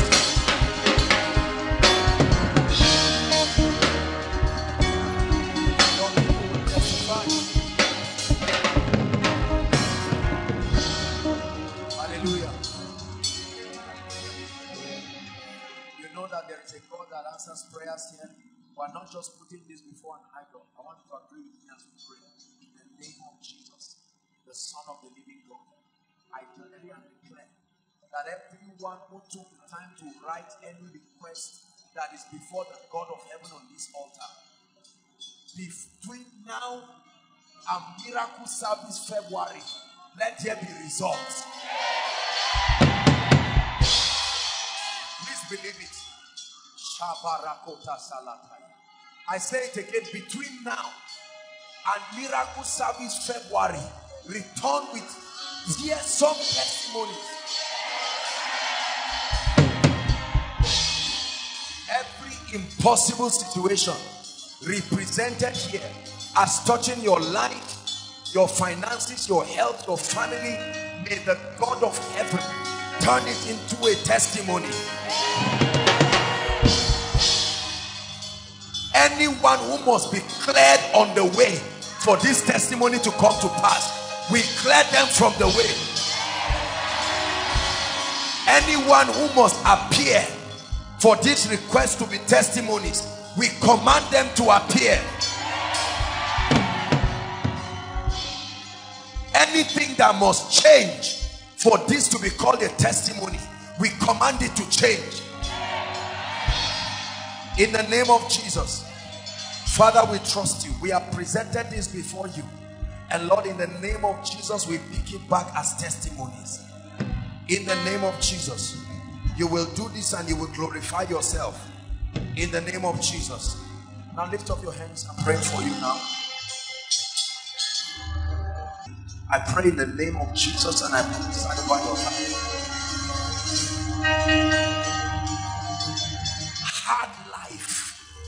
Hard life, the life of hardship, I command it to end now from your life. I command it to end now from your family. I command it to end now from your life, to end from your family. The kind of opportunity you have never seen, in the name of Jesus. Some of you, beginning from tomorrow, you will begin to see it. Believe what I'm saying. You will begin to see it in the name of Jesus.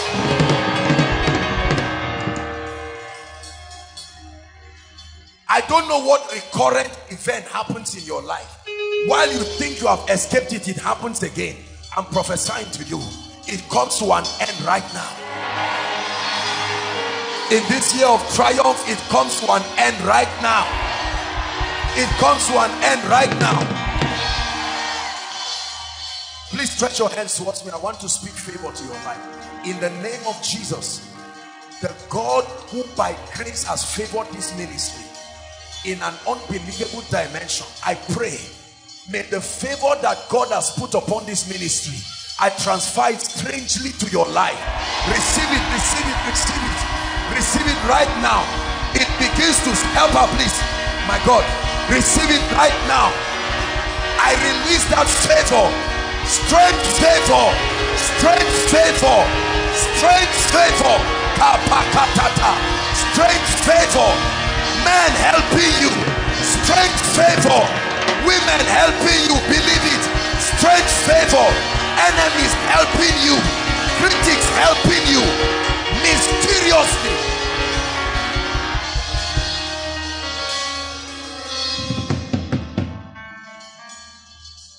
I decree and declare, whatever has refused to work in your life, you try it, is working for others. You see it working for others, but when it's your turn, it does not work. I command it to begin to work now.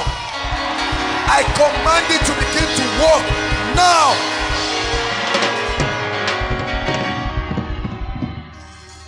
Ladies, I pray for you. I don't know what has covered your glory. You are great, you are virtuous, but glory covered.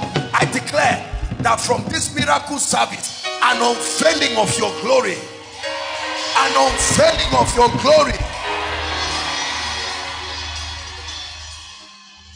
I want to pray for everybody, but specifically for our brothers. One of the blessings of this year is that God will bless your hands. If you don't believe it, just keep quiet. Don't criticize. Just keep quiet. But for as many who are trusting God, that God will establish you as a man, I prophesy to you. Receive that unction. Receive that unction. The unction that establishes men to be able to take care of their homes, to be ready to be a man indeed. Receive that grace right now. Receive that grace right now. Lift your hands and still pray. Some of us are victims of foolishness. Therefore, I pray for you.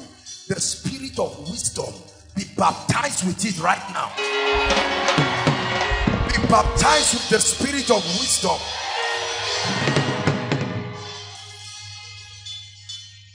I don't know what you have lost, but this is January. God has declared that it's a year of triumph. Therefore, I command, between now and next miracle service, receive double restoration. Double restoration. Double restoration.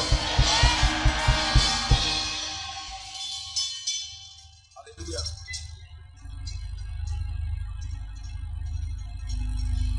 I want to pray for you for speed. See, let me tell you something. When speed comes into your life, when speed comes into your life, you will be surprised that within a short time, you will catch up and do a lot of things. I prophesy to you. Where they have overtaken you, something comes on your life this night. Run like Elijah. Pursue. Pursue.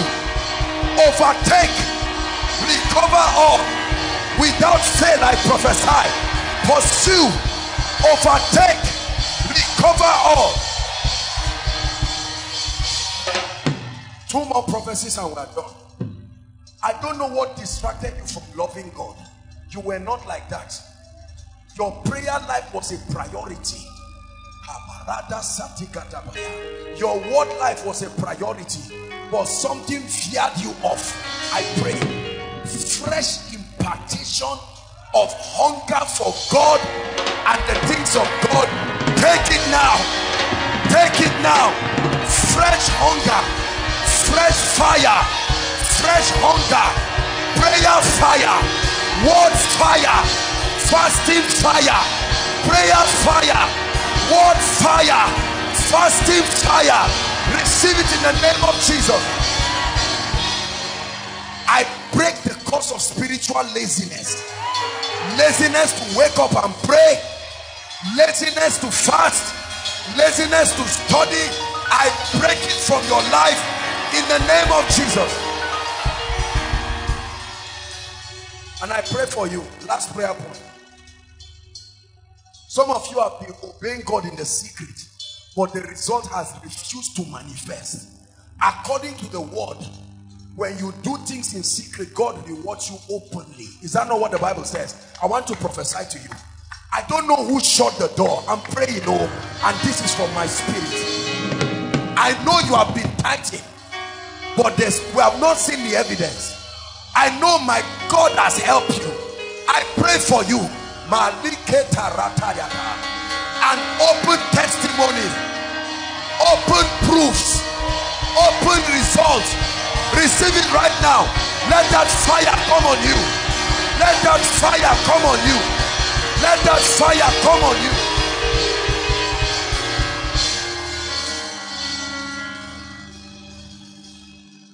Anyone on your job here and you are having cases with your superiors, I'm praying for you now. Beginning from Monday, I change their hearts towards you. Whenever they are looking for men to promote, may you be the one for the recommendation. And anyone here called jobless who is interested in a job, or your loved ones, in the name of Jesus Christ, I don't care whether you apply or not, may the God of heaven orchestrate favor to your life. Every businessman here, every businesswoman, I command it to work for you. Help them. I command it. No. I have that anointing. That one God gave me. I release it for you. Let it work for you. The power of performance. May the God I serve make it work for you. The power of performance. May the God I serve make it work for you. Access to men you do not know. Access to their resources. Access to favor from them.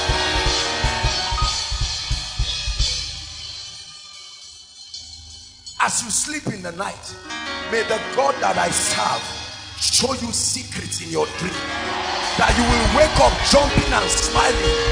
You will wake up rejoicing in the name of Jesus Christ.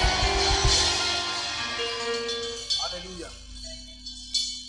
The honor that God has placed by grace upon this house, I pray you are part of what God is doing, and there's no reason why you should not partake of it. You have honored me. You have honored God. I compel that anyone that looks at your eyes, except you don't have eyes, but that they can look at your eyes, I compel favor from them to you.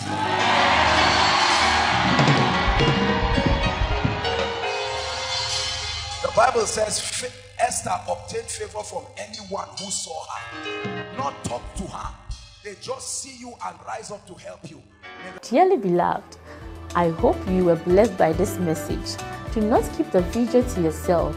Share to as many as you can to help them bless. Check our homepage for more of our messages. Subscribe to the channel, comment on it, like it. See you on our next video. Bye. Pray, pray, pray for your destiny.